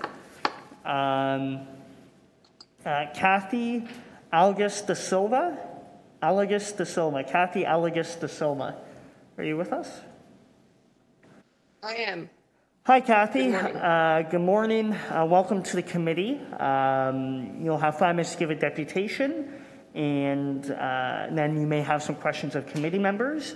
I'm just going to pass the chair over to Councillor Holiday. I just have to step out of the committee room for 1 second. I'll be back momentarily. But I'll start your 5 minutes. You may begin. Acknowledge, Mr. Chair. Good morning. My husband and I are actually the owners of 127 King Street, and I appreciate that Council Nundiata brought this to council. We are in the process of trying to obtain proper documentation and proper steps to build a garage at the back of our property.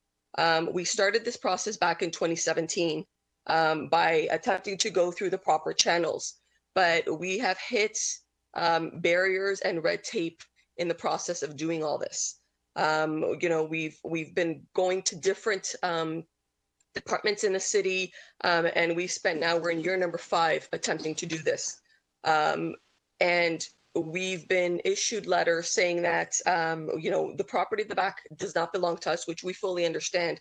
And we've put a letter forward back in 2019 in order for us to purchase the property. And we've been told that we can't do that because it would cause a deadlock. But this at this point is not the issue, because there are 17 other structures on my block that actually have existing garages, sheds, or pools on this piece of property. So there's a deadlock already in place.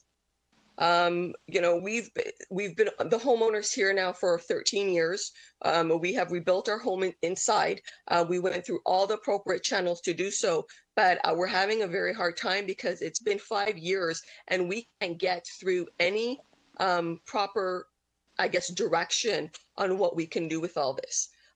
We were proposed to do a encroachment agreement, but unfortunately, that doesn't work for us because we already, when we purchased the property, this area was already fenced in. There were existing already 2 sheds on this property. We've been maintaining this property now for 13 years. There was a massive elm tree at the back of the property. We called the city and we were told by forestry that this is private property and we had to pay for permits to actually take the tree down. We had to pay to actually get the tree removed. So it's very confusing for us when one department's telling us that this is private property and all the liability and responsibility for anything that needs to happen is ours. But yet now that we want to build a garage, the city's saying, no, it's our property. You need to get our permission to do anything. And we don't even know where to start with this. And it's been very challenging for us. And we've been attempting to do this. And this is a 5-year process. We need to get this ball rolling and figure out what we need to do. If anything, we're taking the liability off the city and to maintain this property. And there's no access to any part of this laneway because there are structures both off of Elm and off of Pine Street. So I urge council to please allow us to purchase this piece of property and move forward so we can continue living in Weston because we love this neighborhood and move forward with this project.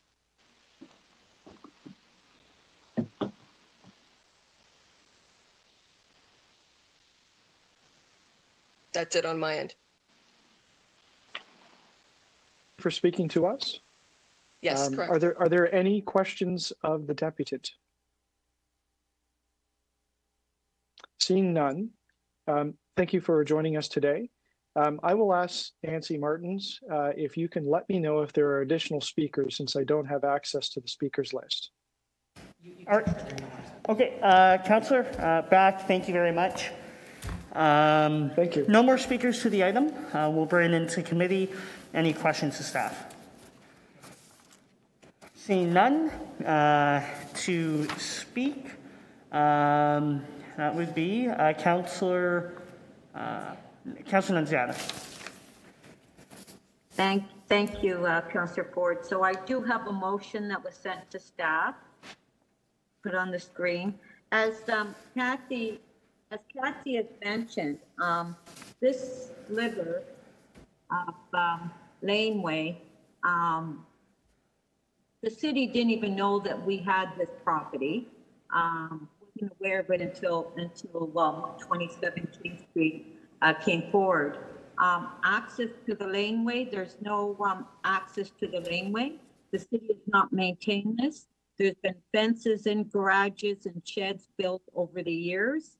And it wasn't until the owner at 127 King Street came forward that the city is suddenly saying, "Oh, this is a city laneway," which they haven't maintained, or there's not even access for the city to go in and maintain. So that's why I'm moving this motion to members of the committee. And as Kathy mentioned, she's been working on it for quite a few years now, and she wants to proceed. So thank you to members of council. Thank you very much, Councillor Nunziata. Any further speakers to the item? Seeing none, all those in favor of the motion? Carried. Okay, moving on to EY 24.25, and this is an item in new business. Temporary signage permit for annual Etobicoke Rotary and Toronto Rib Fest 2021. This is in Councillor Grimes' area. Councillor Holiday. Thank you, Mr. Chair. I am prepared to move the recommendations contained in Councillor Grimes' letter. I remind the committee that I know that I've moved a similar motion over the last number of years in recognition of the Canada Day Rib Fest. It has moved locations due to COVID this year, and that's why the letter has come from Councillor Grimes. Thank you. Thank you very much, Deputy Mayor Holiday. Any further speakers? Seeing none, all those in favor? Opposed? That carries. That'll bring us back to our last item, EY 24.9, 2345 Finch Avenue West, and 3415C to 3499C Weston Road, official plan and zoning amendment application preliminary report. Councillor Perruzza, we'll go back to you. It's my understanding the motion is good to go. Councillor Perruzza, you're muted. I believe that the motion has been finalized now. Hold on. Sorry. Clerks are advising me that they have not received any revisions from you. So what they have is the how it was before. So there's a final revision coming. I believe Councillor Perruzza, is this how it's supposed to be, as displayed?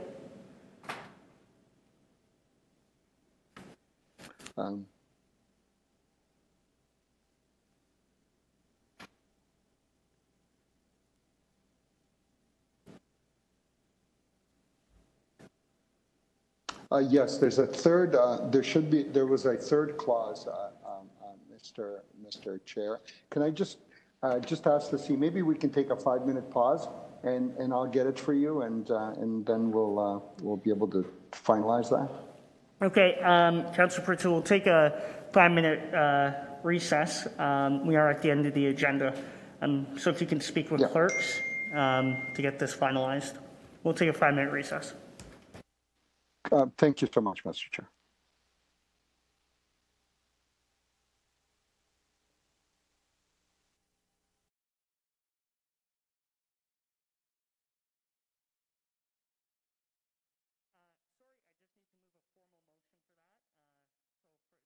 Take a 5-minute recess.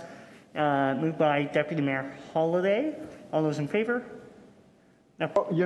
Carried. Mr. Chair, I believe that the clerk might just be in receipt of it now. You might want to check with the clerk. Yeah, they just received an email, but we'll. Sure. Well, we're gonna take a 5-minute recess. Okay. So that motion in favor of 5-minute recess, that carries.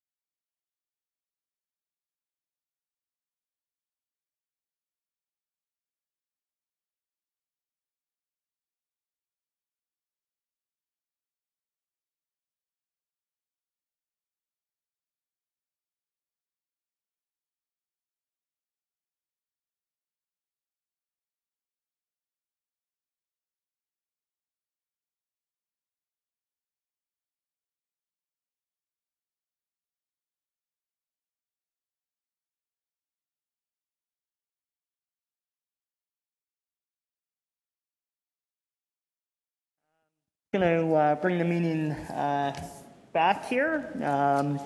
So, Councillor Perruzza, staff have finalized your motion for item EY 24.9. I'll hand the floor over to you. 5 minutes.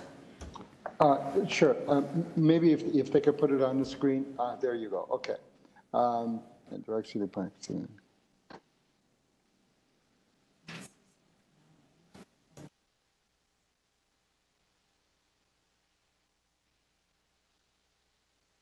Okay, perfect. Yeah, that's the motion. Thank you so much. So that's the motion, Mr. Chair.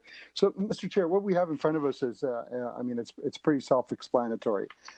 There's an application that's been made that hasn't been deemed to be complete yet, but for a further development with what's called within what's called the Emery Village secondary plan area. And now, I know and many of you might be far more familiar with this than I am, because you've been on Etobicoke York Community Council longer than I have. And clearly the former councillor, had a vision for this area. But let me describe to you the Emery Village secondary plan area. This is Weston and Finch. Basically, you had in three of the quadrants industrial commercial lands that were altered by that secondary plan to allow for more sensitive uses, i.e. residential. I get that. This was done in an era where today, for example, if we were looking at this, we wouldn't be, I suspect, allowing these sensitive uses on some of these employment lands, on some of these industrial lands. Why wouldn't we be doing that? Well, because the site is bounded by a hydro line and a rail line. The rail line somewhat defines the district. It kind of wraps around it like a fence, as it were. And but not only that, but now we are getting these applications requesting density levels. And as you can see here, there are a total of 5 new towers that are being proposed, ranging from 55 stories to something, a little lower than that, but not much lower, Mr. Chair. And so when you look at this area, so you got the rail line, you got the hydro corridor, you have dump trucks, and you have tractor trailers that are coming out of the district, and you have lots of garbage trucks because there's a municipal transfer station that bounds is part of that, what I call the fence around the Emery Village BIA area.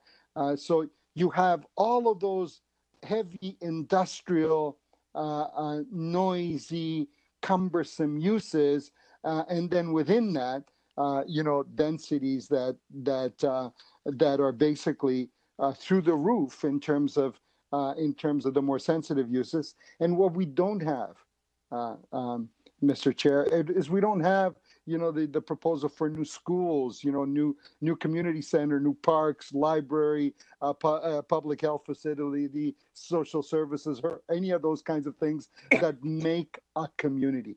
So when you look at the density, the number of towers, the sort of the sheer volume of new residential that's being proposed for this area, and you have on Tor York, for example, in the early 90s, they got densities through the roof. Some 13 new towers have already been approved there. That's off of an industrial road in the middle of an industrial area, on a 2-lane street, off of 2-lane street, essentially bounded by a garbage transfer station. Right. So I guess when you go live on this 55th story of this new building proposed to you, you got this beautiful view of this new garbage. You got beautiful view of the garbage transfer station. Out of your front window. I mean that.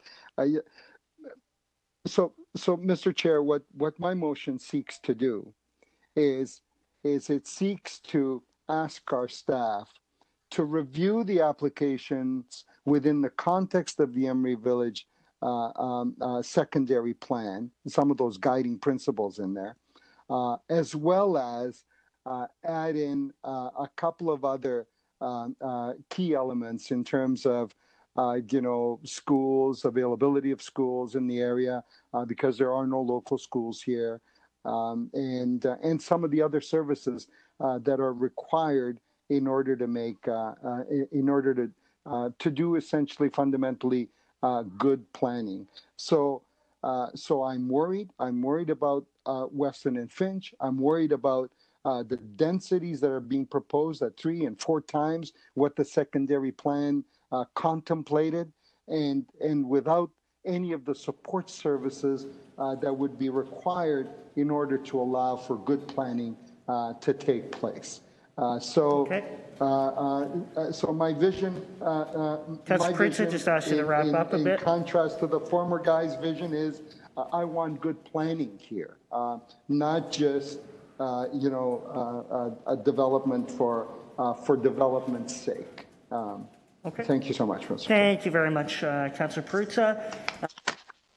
Any further speakers to the item? Seeing none.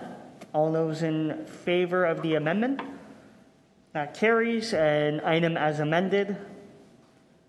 That carries. That brings us to the end of our meeting. So we have the bills, once they get presented on the screen.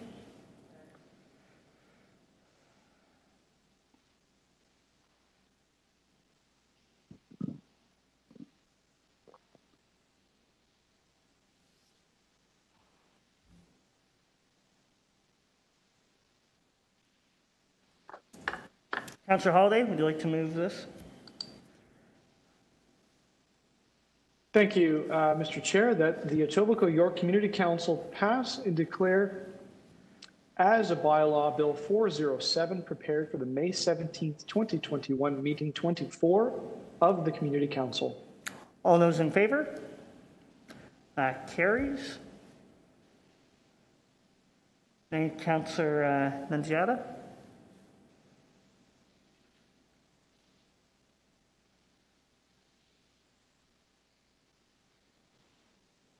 Councillor Nunziata, read that out. I don't know if you're muted. Can you hear me now? Yep, go ahead. Okay. That the Etobicoke York Community Council passed and declares a bylaw confirmatory bill to confirm the legislative proceedings of the Etobicoke York Community Council acting under a delegated authority of meeting 24 on May 17, 2021. All those in favor? That carries. Thank you, colleagues. Thank you, staff, IT, clerks. That brings us to the end of the meeting. We are adjourned. Have a good day, everyone.